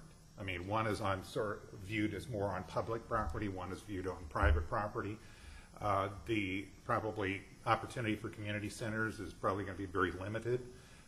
Event centers, I think that's more where we're going to be focusing our attention is on event centers, is really where where I think most of the issues are going to be. So to me, I think if you're separating these two out, I'm not really too concerned about the community center as proposed by the staff, but I am really concerned about the event center side. I'd like to address that because that's where I'm coming from. Okay, Richard. And I read the definition for a community center and event center, and we kind of jumped into this at the very beginning. I think it actually was probably jumped in at the Board of Supervisors meeting. And when I read the definitions as presented, I have a really difficult time distinguishing between them. Community center, clearly that's, for the public, a place for the public to meet. An event center is on somebody's private property, and they can have any kind of party they want. At a community center, they can have any kind of party they want. If we're going to have if you have a Grange Hall that they're making too much noise, then that's a problem for the Grange Hall too. And so the distinction between these two definitions is very narrow. And I kind of go along with George because, really what we're talking about primarily in this issue is the agricultural land. And you can go around the county and find community centers in commercial districts, and they may have an operation that's out in the residential ag area too, and they may have weddings now, and they're called community centers under the old thing. Now maybe they would be event centers, but maybe not. Granges, I don't know for sure, but my suspicion is that a Grange is like a nonprofit. And if you looked at the property that they sit on, it's private property. And I don't know, maybe some Granges are owned by the county, but I don't think so. I think Veterans Halls normally are owned by the county. And so by using these definitions, it seems like we're distinguishing operations that seemingly are solely for profit versus operations that are sort of for profit. You don't run a Grange Hall without charging, or a veterans, and the more parties you can have, the easier it is to keep the lights on. And so the impacts of a Grange Hall can be relatively large. Also, they're on a small parcel. They're not on a big parcel. They're on one of these small parcels, and they have neighbors in the residential agricultural area, and so they can cause just as big a problem as a person with a private thing. And so at any rate, I think for me, we can kind of steer away from the community center thing, but I think we need to talk about agriculture, and we need to make a nexus with agriculture. If somebody has got agriculture on their property, and ideally I saw a recommendation that they be in the Williamson Act. I think that's a good recommendation because the Williamson Act gives some assurance that they're going to keep their property in agriculture, and then if they need to support themselves to establish a community center, then that's good. They have another vehicle to get profit from their property, and maybe that gives them a good chance to keep their property in a larger parcel size and in agriculture for a longer period of time. And then if they decide to drop their Williamson Act contract, then, then they're not agriculture anymore and they don't have a community center anymore. But at any rate, I think if you look at the bigger picture and maybe get out of the mode of an event center versus a community center and maybe look at it the way Larry's looking at it with some guidelines and focus more for what we're calling event center on agricultural lands where the issue really lies right now that we're discussing, that we'd be better off. And also, we have a lot of existing operations, and if we get too specific here, we might muck up their ability really to continue in the fashion that they're continuing because of the problems that maybe they were already causing. So, and then I agree too, I think we've all been to, or at least I have been to weddings on private land, on agricultural land, and I know our Elks organization at least has an annual picnic in the residential agricultural zone, and somebody's kind enough to let their property be used for that, a barbecue. But and there's always going to be 5% of the population that no matter what, they're going to cause their neighbors a big problem and have a big party every weekend, and it's totally unregulated. And one thing that distinguishes about properties that go through the process of getting a conditional use permit, they're regulated. And like Larry says, if they violate it, they run the risk of losing their permit. And so at any rate, we can go through the individual items, but, I do object to penalizing folks for having a commercial use a little bit beyond just their agricultural use in the farm zone. And I do think that we need to address this issue as a farm zone issue, or maybe res ag and forestry issue, and not mess up some of the other zoning that is going on right now. But that's only my thought. I think we need to broaden it, but we can get into details later, but we need to think of this more broadly and maybe not just jump to the distinction that we've already drawn. Okay. Anybody else? George, how many questions did you have? You only showed us 2. Is there a bunch of other ones after this, or? Are they in our staff report? I just had 7. 10 or 11? Yeah, but I think, we've had a pretty brisk conversation. I think most of the things that you've touched on are sort of just outlined in the question. It's not on, I apologize. Okay. What did you just say, George? I'm sorry. I didn't realize my mic wasn't on. I think there's about 10 or 11 questions. A lot of what you've discussed has been touched on. I did want to put one piece of clarification that I heard. Commissioner Johnson mentioned the Williamson Act. In my staff report, I didn't say actually put them into the Williamson Act. I said that they meet the same requirements that are required to enter into a Williamson Act contract. If they're in a Williamson Act contract, there might be some conflicts with regard to having event center type uses.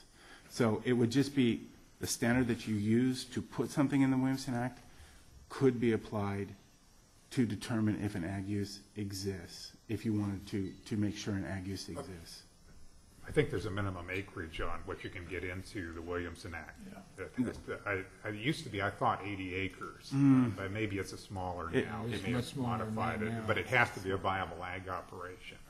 Actually, I believe it's 100, although that could be combined with smaller parcels together to make one preserve. Okay, I guess I'll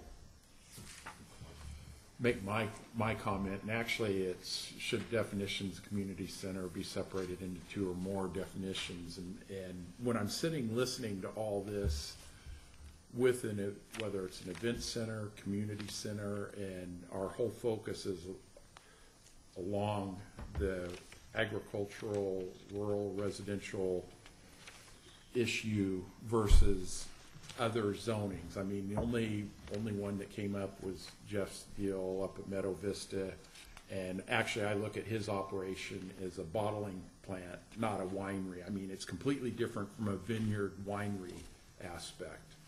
So I sort of discount that portion of it. My thoughts on this, that we need to take the quote event center, unimpeded, every day of the week, allowing any kind of event where I could bring my whole office staff over and have lunch at these centers, or somebody could come in and do whatever they want. It has to be something that would be involved with agriculture. And I know they're probably all thinking, well, then what about the weddings and everything?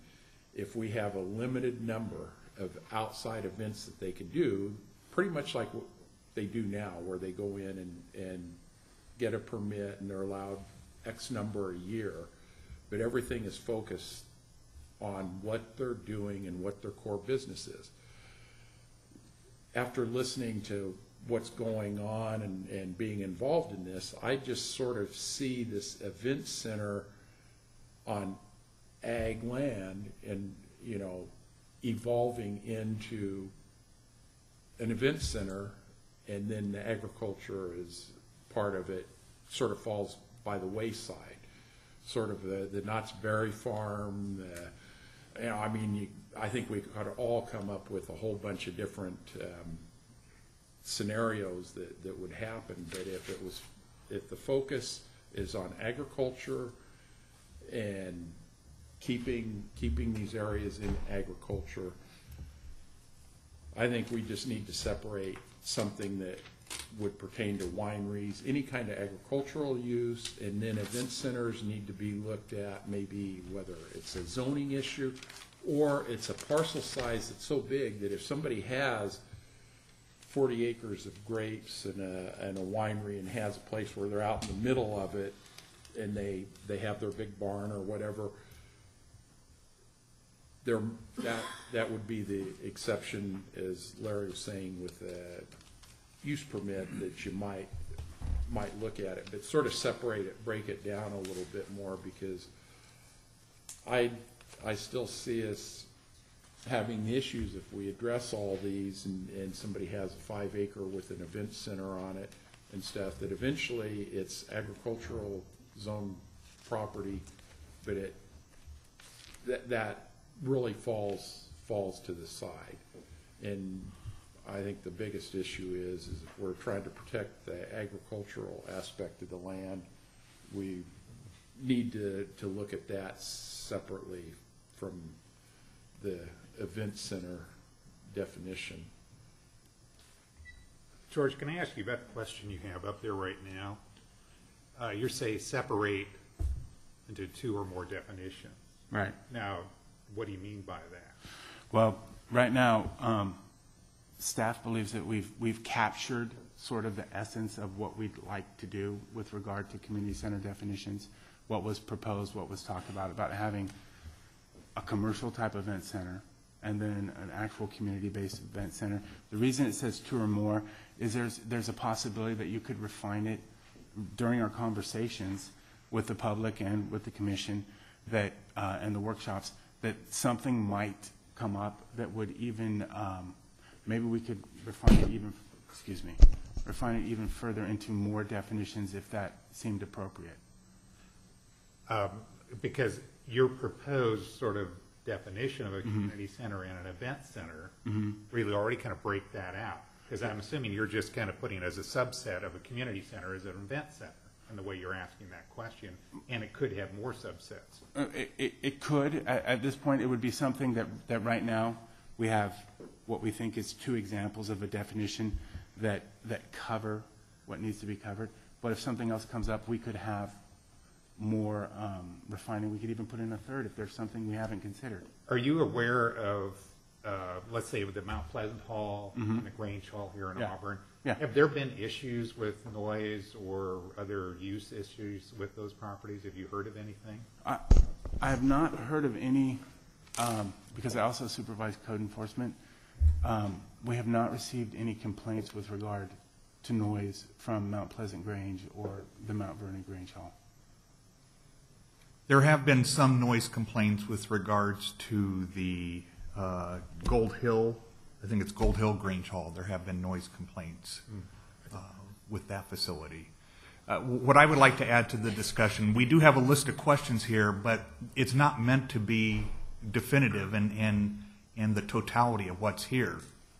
The issues raised by Mr. Denio are I think the greater issue here. Is it appropriate to have event centers in rural agricultural areas? I think getting some guidance and direction on that would provide some input into how responses are provided to the other questions that are up. What we're looking for is just some general direction so that staff can go back and start to define what an ordinance may look like.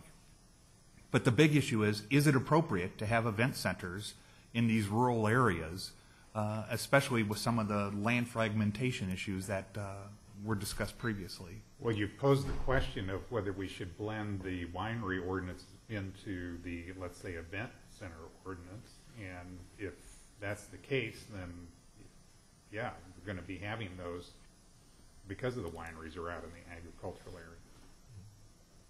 So I don't know, or do we have sort of a thought on that, with whether we want to see those get blended together? There are, you know, whether under more of an ag tourism sort of view with these event centers? You know, I agree with that. I guess maybe the question I have is that, you know, everybody has a view of what an event center is in their mind. And at least in my mind, the definition that is in our staff report talks about a distinction between a for-profit versus a more community-based center. But I think, I don't know if that really answers the question for me, what an event center really is. I think there's more to it than just making that distinction. And, you know, if we're making a distinction between commercial and non-commercial, then I think that's maybe a little bit discriminatory. When Ken wants to take his staff out to the country to have a meeting in the farm zone, then he's going to have to pay for that, and it could be on private property. And that private property may not be focused solely on a community type thing. And so at any rate, we need to somehow put some more meat on the bone. And I think in what we're talking about, we're talking really about not wineries, we're talking about all of agriculture.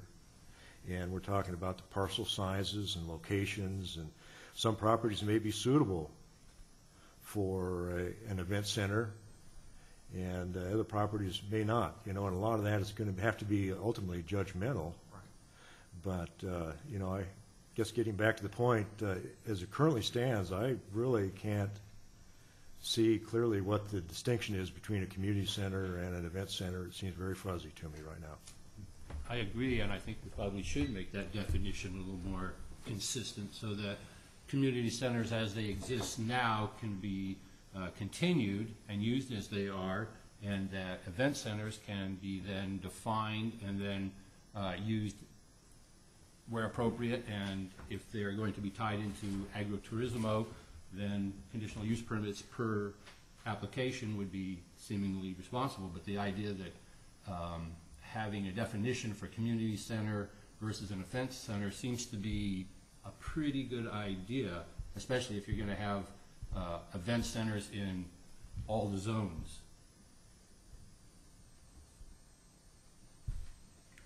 Well, I think that was the point I was trying to make with agriculture being different, because you could have a winery, you know, right, and so if you have an event have a big rock band come in, you know, once they're set up for it, and keep on going, and then there's no more farming. Yeah, well, that's just it. Pretty soon, you know, if you have an event center, then you can further define it to answer a lot of these questions that are coming up. Whether an event center in a commercial zone is not going to be the same as an event center in a ag residential zone. Absolutely. It'll have to be tied into something different.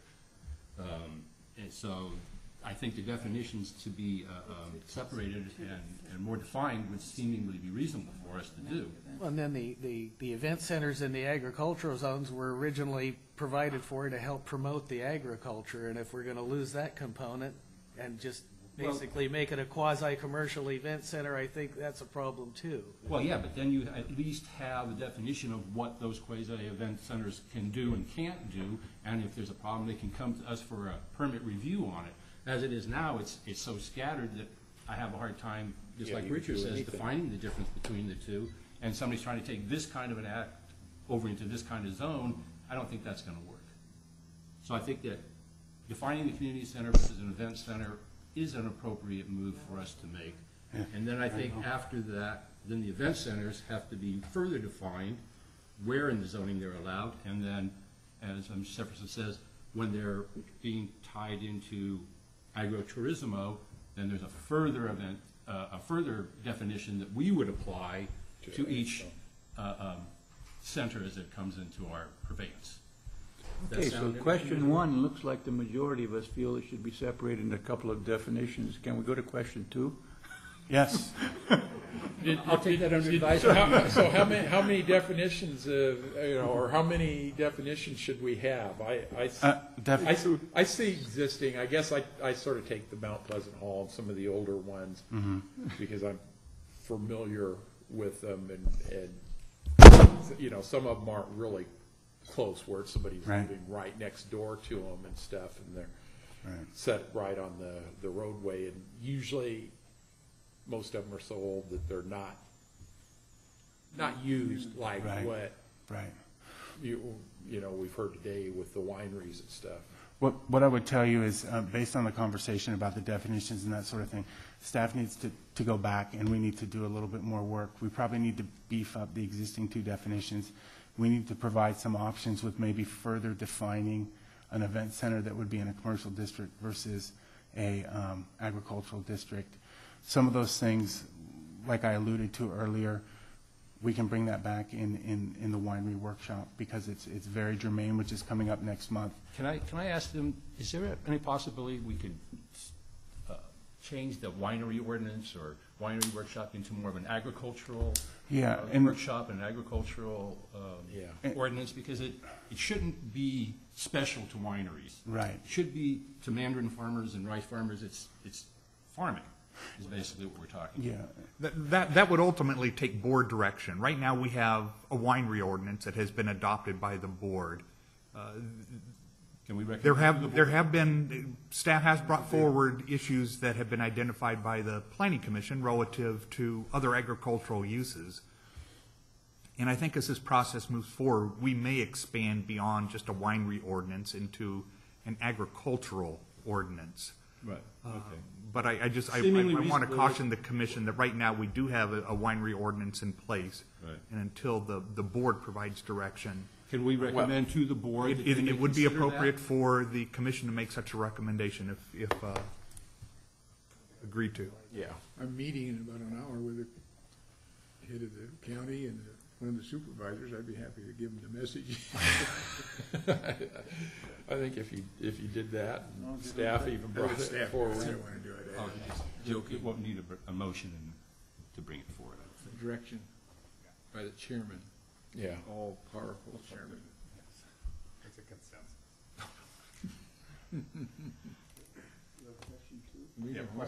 Question two.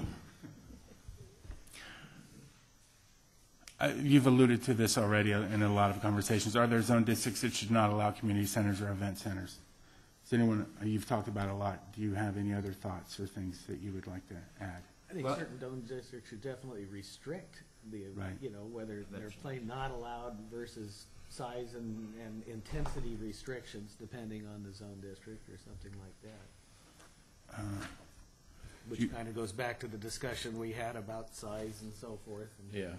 Well, if we're tying these to agriculture, you would want agricultural zoning for the event centers that were taking place for that purpose. So I think there's a marriage there of some kind. We need to change the name though, maybe from event to ag center. Well, see, the thing is something. That's the point. Is if it's an event center and it meets the definition of whatever we come up with, and it's only allowed in certain zones, then is there a further distinction to make that event center usable in certain agriturismo factions to allow it to do more than an event center would normally? So that's what I think that's finally where it comes under the use, because I guess the example I used was if you had a 40-acre parcel and you're lined with either fruit trees or vineyards and your event barn is sitting in the right in the middle of it and everything, and it's so far from everything else, you might under a use permit allow more uses for it, but What I was thinking is, let's say you had that 40 acres and it was a zoned ag reg, but there wasn't no farming going on, and you still had the event center right in the middle of it.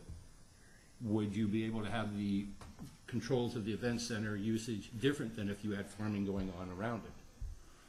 That's just and that question. I'm sorry. I'm sorry, comment would be, are there any zone districts that should not be allowed? I mean, do we want an event or a community center in a residential zone? I'm thinking not. I mean, to directly answer the question, Yeah. yeah, there probably are a couple where they shouldn't be allowed, period. Yeah. Right. And I think some of the things that the commission is grappling with are the same issues than when staff has done research, that you start looking at an event center type use in an agricultural zone district, and a lot of these jurisdictions have come to the conclusion that you regulate commercial event center type uses in one way, and then through another ordinance, some of them have winery ordinances, some of them have what you've alluded to as other types of agricultural ordinances, that you specifically talk about events directly related that take place in the agricultural zone districts. There is still one important question that staff would like direction on, and that is it appropriate, if there is no ag use, to have an event center type use in a farm zone, a residential ag zone, or residential forestry? Question, does the zoning allow for that now? The zoning does allow for it under community centers. Under community centers, okay. Well, what was Gold Hill? Gold Hill was in a, what, do you want to answer that? An event center? Go ahead. I believe it was an event center. Right. It's not really ag oriented. That is correct. Yeah. There is an ag cattle use on the property, but that was not the basis for the event center. Right. There's going to be some community centers going in larger subdivisions and stuff. Is that a different category, or is that just smaller? You mean if you put in like a community center in a residential subdivision for the use of the residents, that under the definition today would fall under community center. It would fall under the definition of the community center definition which was proposed, that it would be allowed in residential single family. Because with a use permit, because you need to look at it based on its merits, you would assume that something like that would not be available for large parties. It would not be available for things of that nature if it was in a subdivision to serve a subdivision. I guess the other issue is, you might limit it to just the people in the subdivision and not for outside people to come in. I mean, you could do either Right. way. Yeah, and that would be why when we talked about the new definition of community centers, we left it in a very broad range of zone districts. However, everything is subject to a use permit with the exception of some of the commercial zone districts because of those exact issues that you alluded to with regard to, if you're going to allow a specialty type little community center somewhere, you may want to put some special regulations. You can tailor it. See, I want to go back to, we don't want to relitigate the Gold Hill, but at any rate, if somebody's got cattle or mandarins, and so it comes before the Planning Commission, and we're faced with the question of whether their use qualifies as agriculture or not. It seems like we're getting a little bit out of our realm if we're making that decision at the Planning Commission. And so, wouldn't the applicant have? Wouldn't the applicant make that decision? Well, the Planning Commission ultimately was saying, well, is this agriculturally related or not? And so then I guess it's okay for us to make the judgment, but I think in everybody's mind they may have a different answer. Maybe that's what we're all about. But And within the current ordinance, there is a provision that the agricultural commissioner is required to make a determination as to whether or not a use is agricultural based or not. So there is an opportunity for the agricultural commissioner to get involved and to determine that there is sufficient cattle for it to be considered an agricultural use. There are sufficient mandarin trees on the property to be considered an agricultural use. And what staff has done in the past is we have brought that recommendation from the Ag Commissioner forward to your commission for consideration. Well, I think that's appropriate. I don't have a problem with that. I think Yeah, I still am online, you know, in the agricultural zone, I think it's pretty clear to me that we need to have some kind of an agricultural nexus with an event center. Yeah. Okay, just a minute. We're going to excuse Mr. Severson now. Thank you for your time. Oh, you don't have to say goodbye. Oh, yes, I do. I have another meeting. Thank you. I still feel the same way even after listening to all of you, that I think the use permit process will be the tool that we best adhere to. Thank you. Okay. Richard, you're back on. Well, yeah, I want to go back. Another concern, and I know there's, you know, what do you call them? There's been a determination about fuzziness, or the lack of clarity in the existing wine ordinance. And I know previously we said we needed to leave some decision-making flexibility in the process. And so I'd be concerned if we get so refined in our definitions here that we get to the point that people can't even consider an event center on their property. And we can make it so that nobody comes forward with any proposals, and I guess that solves all the problems. We'd be out of a job. Then we'd be out of a job. At any rate, there needs to be a balance there in terms of the criteria that we come up with, that people are presented with. And I know I heard Larry use the word guidelines. And maybe guidelines are maybe more appropriate than hard lines, red lines. Yeah. Anyone else commenting on? I agree with Larry that there should be an agricultural component to an agricultural event center. Just having a herd of cows on the same piece of property probably doesn't go far enough. You know, I mean, there needs to be something tied in related to agricultural, either by education or by what's being served, or something that ties it in and benefits the agricultural component of the property, which is why we're supposed to be allowing these things anyway, is to sustain the property and keep it in agricultural production.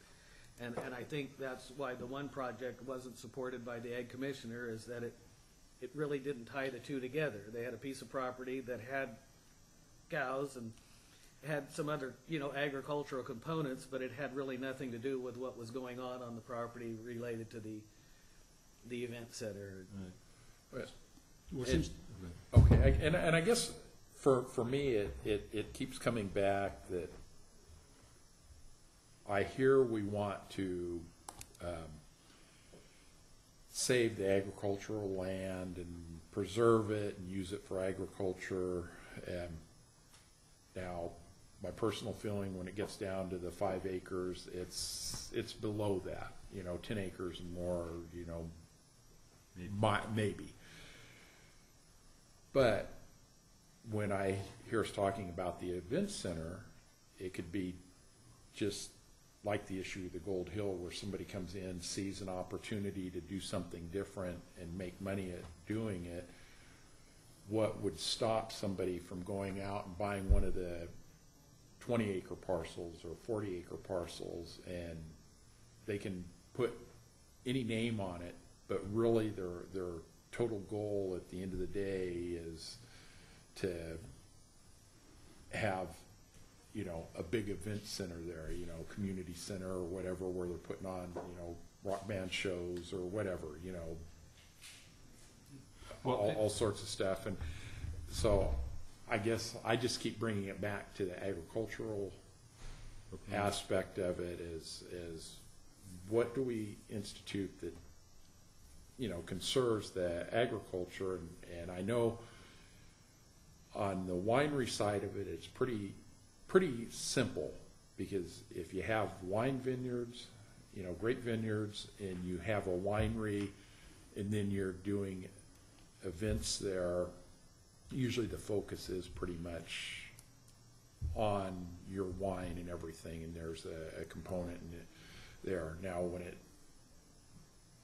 gets to maybe the tree crops or livestock or whatever, there's, you know, it's a little harder to make that nexus, but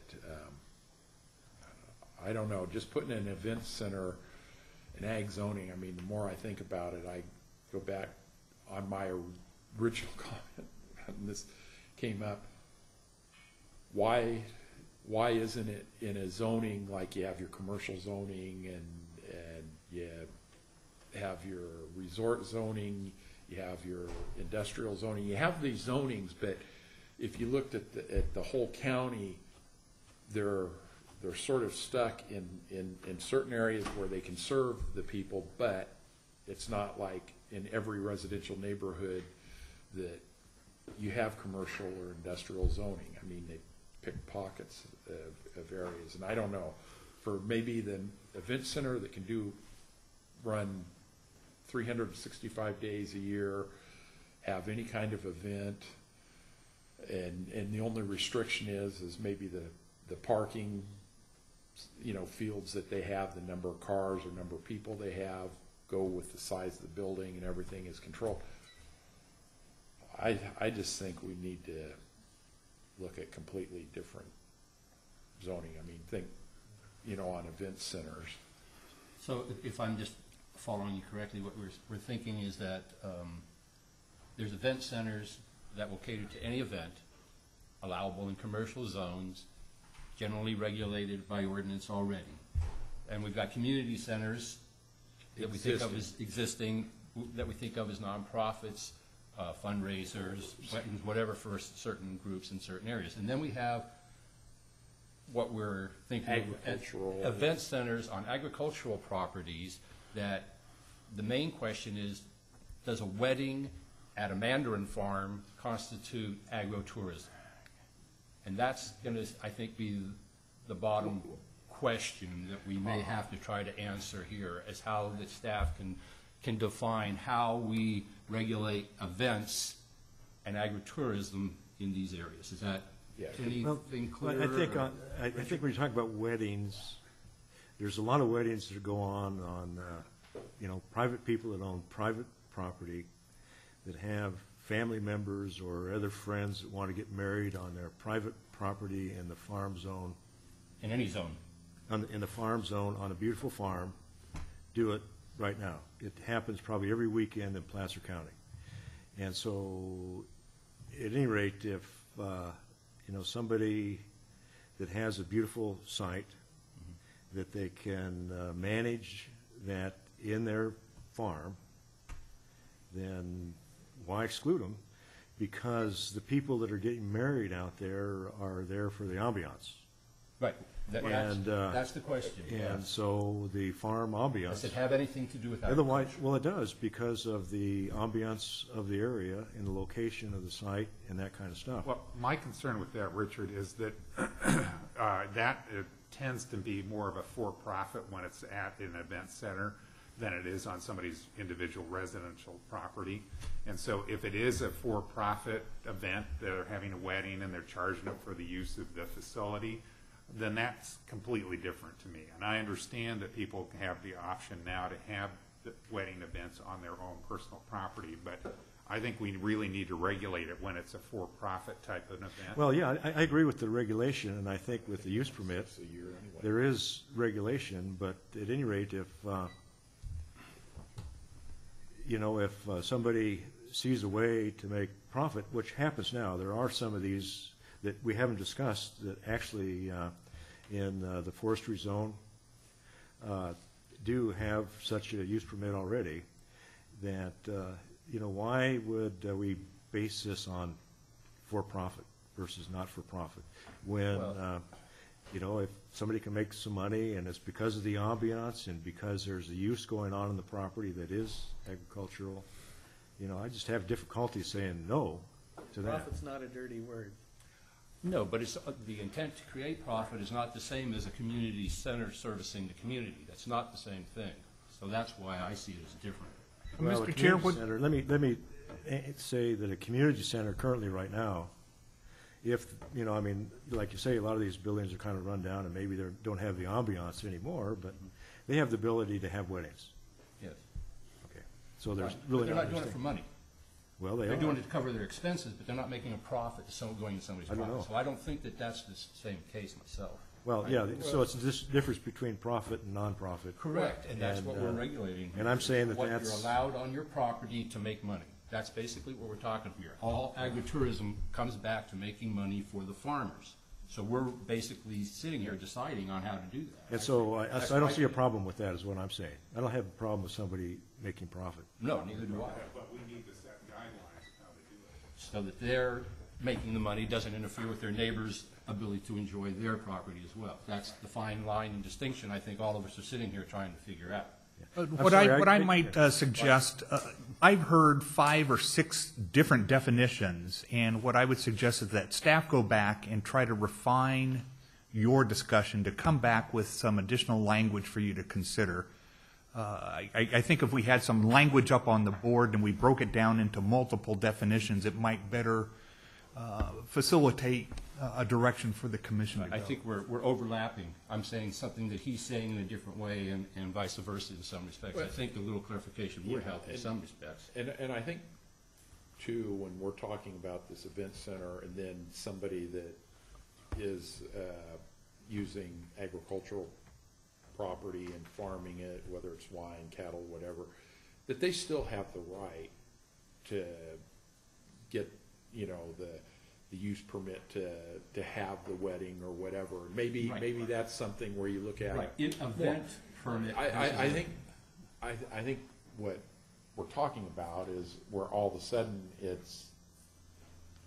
I hate to beat up on wineries because they're the easiest ones out there because they have the facilities set up for it. But where all of a sudden it's it's a winery and then they're having three or four weddings a weekend, one in the morning, one in the afternoon and stuff, and then the Mandarin farmer comes in and he gets the same thing, and so pretty soon it's not really tied to the wine events, it's a glorified wedding chapel. And that's what I'm going back to. There's a way to do it and probably control it, or at least where they have it. I mean, I guess I keep going back to the focus. We're talking about agricultural property, and we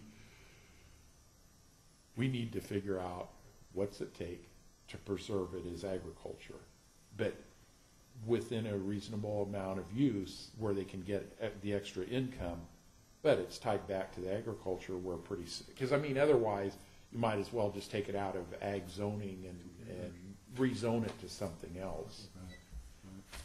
I think one thing that we might want to discuss is, I agree with what Larry's comments and yours, Ken, that we really need to do this through a permit process. I think that gives greater control to the individual situation.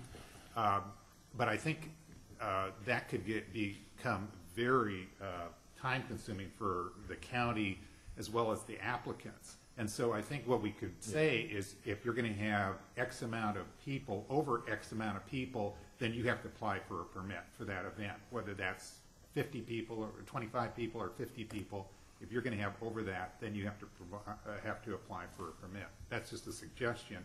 Then they aren't coming in for every little, I'm going to have 10 people here and I have to get a permit. That's insane. Right. So, well, there's a distinction too that should be made is on the permit is, do you need a permit to have an event center? Do you have to come to us and get a permit to get an event center, right, or do you have to come to us for every event? No. Well, that's the question. If you've got 5 acres and you want 150 people, I think you better come and ask us for it. right. Well, I think there's my view is both that ways to- they should have to come for each event over X amount of people, because those are going to have broader impacts on the community. And those need to be reviewed. You have to control those, because you can say, okay, you can have 4 events a year where you have over 100 people, not over 150 or 100, whatever. And then how are you going to know if they have 4? They may have 10. How do you control that? How do you book an event when you say, okay, I've got you signed up for June 25th, but first I have to go see if I can get a permit for it? Mm-hmm.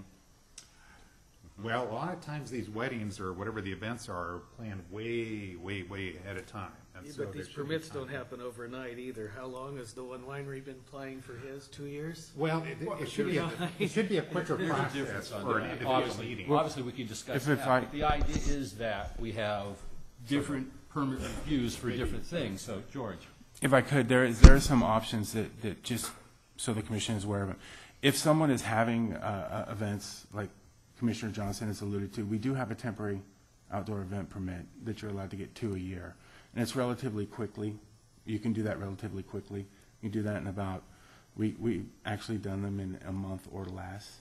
Essentially, we just make sure health, safety, welfare, adequate water, adequate sewage disposal, traffic controls, that sort of thing. So there is that option available for some of these just non-reoccurring type events.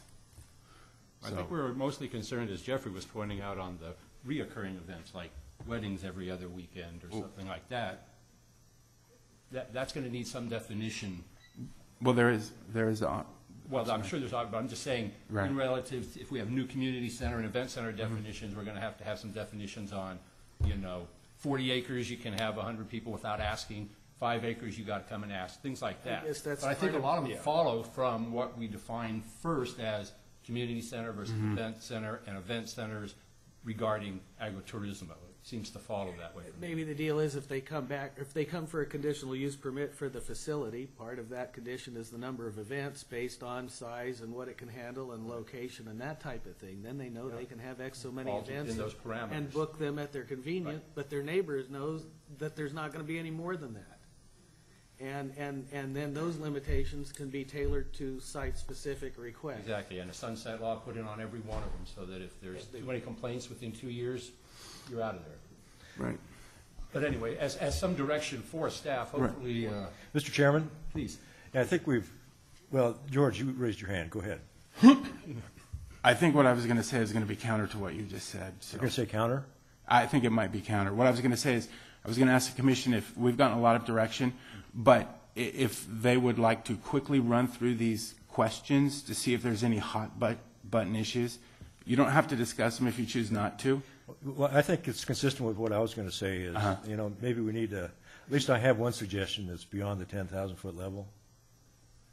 And that addresses lighting and noise and all those types of things. And one of the issues that's not in the report, that's probably not a question, but addresses those, is in the past we have, with the tennis court here in Auburn, where the proponent was proposing to have several events, and he had several tennis matches, and there were some restrictions on timing and that kind of thing. And one of the things that the commission added, I think, as a condition to that permit was that the proponent be responsible to notify near-in neighbors about, schedule of matches or schedule of events, so that, as well as their telephone number, so that the person that's running the events has taken an upfront announcement to the neighbors, so that he can find out and they feel comfortable,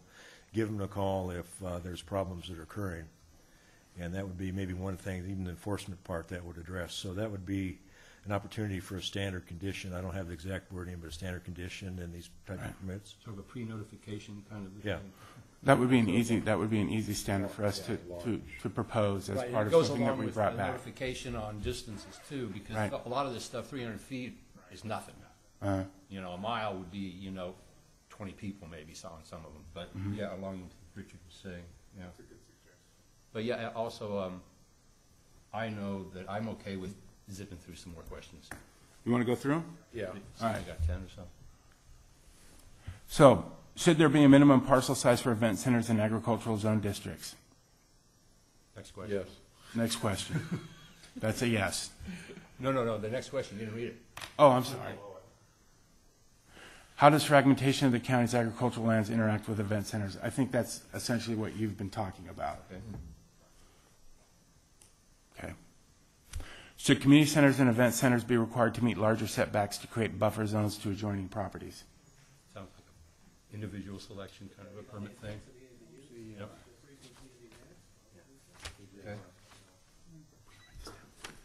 I'm sorry, Okay. Okay. Yes. I think back on that, though, we're going to have some advice. You know, that has to be thought through as far as the setbacks, but it seems like that's a good idea to me. Essentially, if you think it's a good idea, we'd be happy to bring back proposed buffers with reasons why those buffers should or should not be in place. Okay. That sort of thing. We'll bring you supporting evidence of why it's a good or bad idea. Okay? Should there be a limit on the amount of attendees at a community center or event center? We've already discussed that. Yes. Should attendance be controlled by parcel size? Already discussed some of that. Is there an attendance number that can be allowed by a matter of right, which is, I think, what Commissioner Nader was alluding to when he said, maybe we should have a standard that says you can have up to 50 or 100, and once you get to that point, then you need to come in and get a conditional use permit or some other type of permit to allow you to move forward in that direction. And that is pretty consistent with what other jurisdictions have taken approach to. And staff realizes that would also be predicated upon the parcel size. A Right. smaller parcel size may restrict the number of attendees, while a larger parcel size may allow for more. We will take a look at that. Should there be a limit on the amount of events that a community center or event center can hold? This goes back to what would be the appropriate amount. I think we've covered that, or at least got to the point where we need to have a discussion about it. Does the number of events allowed depend on the location zoning of the parcel size? Already gone over that. Should there be limits on the hours of operation for community centers and event centers? Yes. Yes. Should the proximity to other residents limit the hours of operation? It would be a sliding scale, so to speak. Yeah, I think that would be something that would be part of the conditional use process where, you know, staff would be reviewing that and, you know, it could be a condition in the permit if there's a Right. question that would go before the commission for approval. Yeah, the overarching thing I'm hearing, though, is that you definitely want to investigate looking at that. You may not impose it, but you'd like to look at it. Should there be special consideration given to controlling noise emanating from community centers and event centers? I think the answer is yes. Should music amplified or not be restricted to indoors? Sounds like to be determined. Parcel decision kind of. You know, I'd have reservation against that myself because I think, you know, most of it's the music that's an issue. You know, the wedding itself is not, or some other activity that's outside may be okay. So it may have to be broken down or considered maybe with a guideline. Well, it goes directly to the next question. Should event centers be held to a different higher noise standard? In other words, if you wanted to have outdoor events, let's say, and you wanted to have music with regard to those events, should we hold them to a higher noise standard? In other words, if you had 20, 40 acres, should we have a different noise standard that reduces the amount of noise at the adjoining property lines? That would also be a possibility of how to address the indoor-outdoor issue. My concern about the noise issue is topography makes a big difference on how far that carries. You know, whether, for example, I lived off of Dry Creek Road at Black Oak, and it's kind of a bowl in there, and there was an unpermitted wedding event center going on down at the bottom of that bowl. Well, guess what? That old bowl had that noise going right up and radiating all the way up the hill. And so it was going probably a good half a mile up. And so that's, you know, I don't know how you give guidelines that deal with that specific issue other than, you know, you have to take into some consideration how far that noise potentially Aren't the can carry. standards approximately the property line, if 65 decibels is going across the property line, wherever it is, and whatever's causing it? Yeah, there's during the day it's 70, a maximum one-time noise level, 65 during the nighttime, and then our noise ordinance actually averages out over an hour that if you exceed 55 during the day of actual decibels, it's a weighted system going across the property line, you're exceeding our noise ordinance, and 45 over the course of an hour during the day. Is there a list of exemptions that go with that also? There are some exemptions that go along with that. Some of them are gunfire, for example, hunting, tend to be noisy things. So there is a list of exemptions that go along with that. As the commission is aware, noise is probably going to be the biggest challenge that the county has to deal with. Traffic, maybe? Because I had an instance where I was out at Ms. Lewis's house, and there was noise from an adjoining winery. The challenge was I don't think it exceeded county code. However, it was audible. And how do we address that quality of life for residents? I don't think there was a violation, yet it was audible. And that's something staff's looking at and trying to assess how best to address that issue. Right. And I can agree with that because I have my property in Lincoln. There's a house that's probably 1,200 feet away, and for whatever reason, there's a house that's actually closer. That if they have a party and their kids are out, and it's not that they're making excessive noise, because if I drive out of the driveway and go down the road, I could stop, turn the vehicle off, and listen, and I can't hear them. But it's that bowl effect where they're up above, and it just, for whatever reasons, at certain times of the year, the noise comes down, and they can be talking in a normal tone like this, and I can hear every word they're saying. I mean, I hear things I don't want to hear. Right. I don't want to know. Right. You know. But you know, so I understand on the noise. It is a tough one because you might live in an area to where there's a house that's can be a half a mile away, and somebody can be out there talking, and you can hear it perfect. And maybe they're hearing you too. So But there are some solutions that we might be able to propose that are a little non-standard. We have processes called zoning clearance in some instances.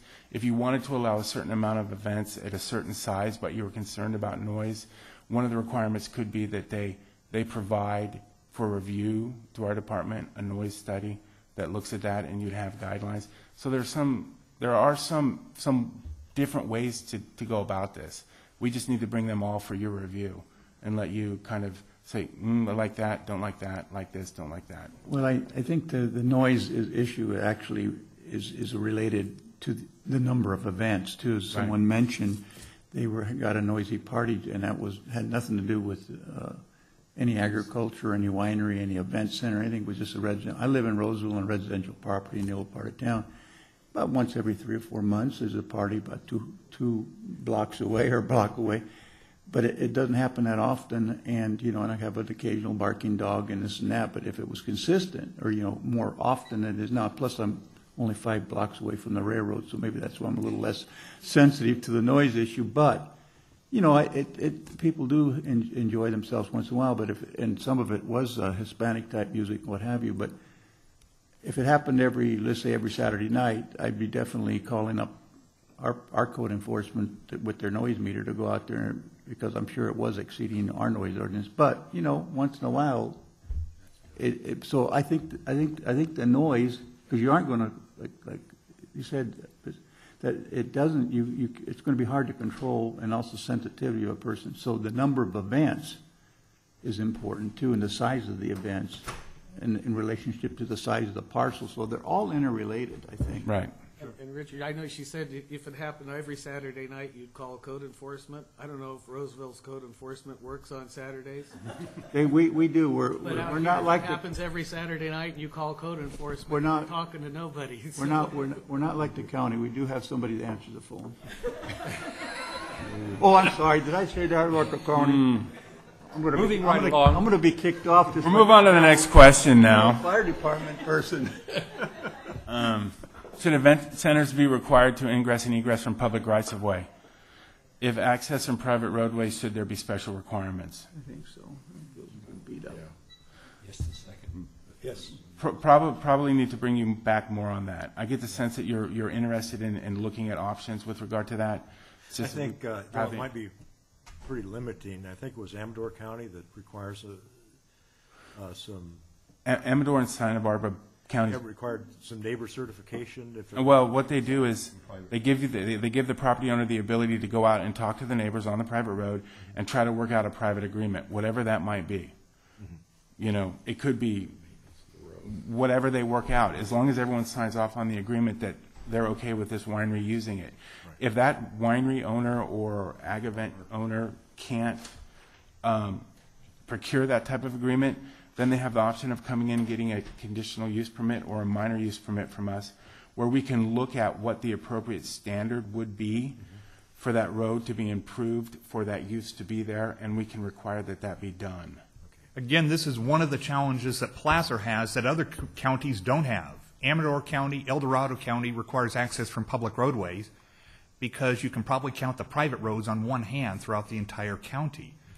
Because of the fragmentation that has occurred here, Placer County has developed a network of private streets, private roads that other counties don't have. And as a result, you do have wineries, you have mandarin orchards, you have other ag uses that are on private roads that may not exist or be available in other counties.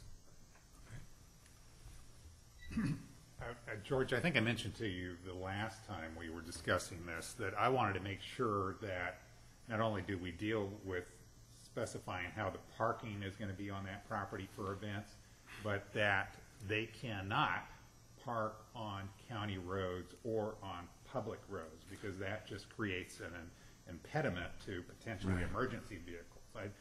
I just think that needs to be laid out, that they can't do that, because otherwise you're going to... Can you stop somebody from parking on a county road legally? Yeah. Mr. Johnson might be able to answer. Yeah, I believe you can. It depends on certain requirements. If there's certain amounts of shoulder and improved shoulder, people can park, or Department of Public Works can sign it for no parking if it's a safety hazard. Should event centers and agricultural districts be required to be subordinate and in support of an on-site agricultural use? Yes. I think that's that agriculture, tourism, no event center thing, yeah. Okay. Now we just have to decide the details about that, yeah. Okay. What is the minimum acreage required for on-site agricultural use? I think we've alluded to that several times. We'll bring back more information with regard to acreage and uses. Should community centers and event centers be required to have on-site security if alcohol is served? That was a Lincoln Mac question. The only comment that I wrote on notes on that was that maybe we say over a certain, if they're going to have, say, over 150 people or something on site, that maybe a security would be appropriate, just because of potential traffic control issues. Just a thought, and it doesn't have to be 150; it could be higher or whatever. Mm-hmm. Just a thought. Okay. Well, this is one area where you have to probably define on-site security. Is this somebody that you hired that's certified to be a security person, or somebody just your brother-in-law that put a hat and a badge on him, or whatever? I think personally, I think that might become kind of an onerous requirement, or something that maybe becomes. Well, when you say security, I mean it's not necessarily somebody. It's just somebody that's designated if there's a problem that can handle that problem. Doesn't have to be uniformed or whatever. Sounds like a detailed question. We need more details on that, I think. Yeah. More details. Okay. Should community centers and event centers have special lighting guidelines? Yes. Well, I like what Richard came up with. Well, yeah. Okay. What would these lighting standards include? I mean, we already have a lot of guidelines. I think it's just simply picking the guidelines that we have and making sure they're specific. Right. Should community centers and event centers have special guidelines for on-site food services? This is something we haven't touched on. And we'll move on. Okay. Should event centers and agricultural zone districts be required to be a minimum distance from each other? In other words, agricultural event center 1.5 mile from another one? I looked at that, and if you say, well, we can't have them any closer than a quarter mile or a mile, but it's really dependent upon the parcel. And, if you have, parcels. 40-acre parcels that have wineries on them, and, in the middle. It would be suitable for event centers too. Also, with something like that, it ends up being a race. Who gets there first? Well, it becomes discriminatory. That's what I mean. If you're there possibly. first, then you're discriminating against the next guy. Right. So you wouldn't want to be discriminatory on that. If somebody's got a suitable parcel, then they should be able to. Yeah, that's fine. And I think based on all the other things that we'll eventually look at as a commission, that probably this requirement becomes not very important as far as a distance requirement, because they'll be much more appropriately placed. Well, it's going to be different based on the zoning. I mean, in a commercial area, I think it's okay to have them a little closer to each other, but certainly in an agricultural zoning, that may be an issue. Right. Okay. Should community centers and event centers have special code enforcement provisions to enforce violations of their conditions of approval and the other applicable zoning ordinance requirements? Can we be unanimous on that? Well, Yes. yeah, I think now it's a little bit difficult in terms of how the sheriff and the CEDRA interact on that. So I thought there were several good suggestions in the staff report to address that. Yes. Yeah, on your page 13, I thought you came up with some good ideas. I agree with Richard, and I think the one thing, engaging the sheriff into this is I think if you can get that to happen, is probably a good way of controlling this. And at least what they can do is verify the problem, because otherwise then it becomes from the property owner and the residents nearby saying this happened, and you're going to get two different stories. So at least the sheriff can identify what the issue was, and then the code enforcement people can actually go out and take care of the issue. So, and I liked what Sonoma County did. That's just above your suggested things that we might consider, which is that they, to guarantee compliance with conditions of approval on the event center type usage, only approving the uses for a 2-year probationary period. So it keeps a hammer over their head. And if they do have a certain amount of violations, then they lose their permit. And the county still does have its standard revocation process, so just because they may comply for the first 2 years, if something happens after, there is still an ability to bring that use permit back to the planning commission for consideration of revocation. If they set it up for 2 years, it would be required that they come back, and that's when the rest of the public could make their complaints, and the sheriff could say, yeah, well, this complaint was onerous and this one was baloney. Yeah. You know, that sounds right.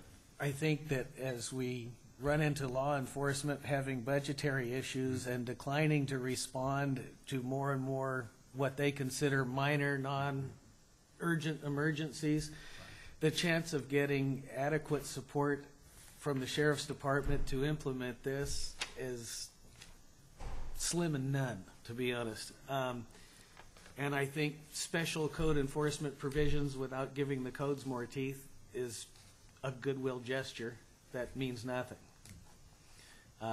There needs to be some way, and revoking the permit might be the best hammer to have.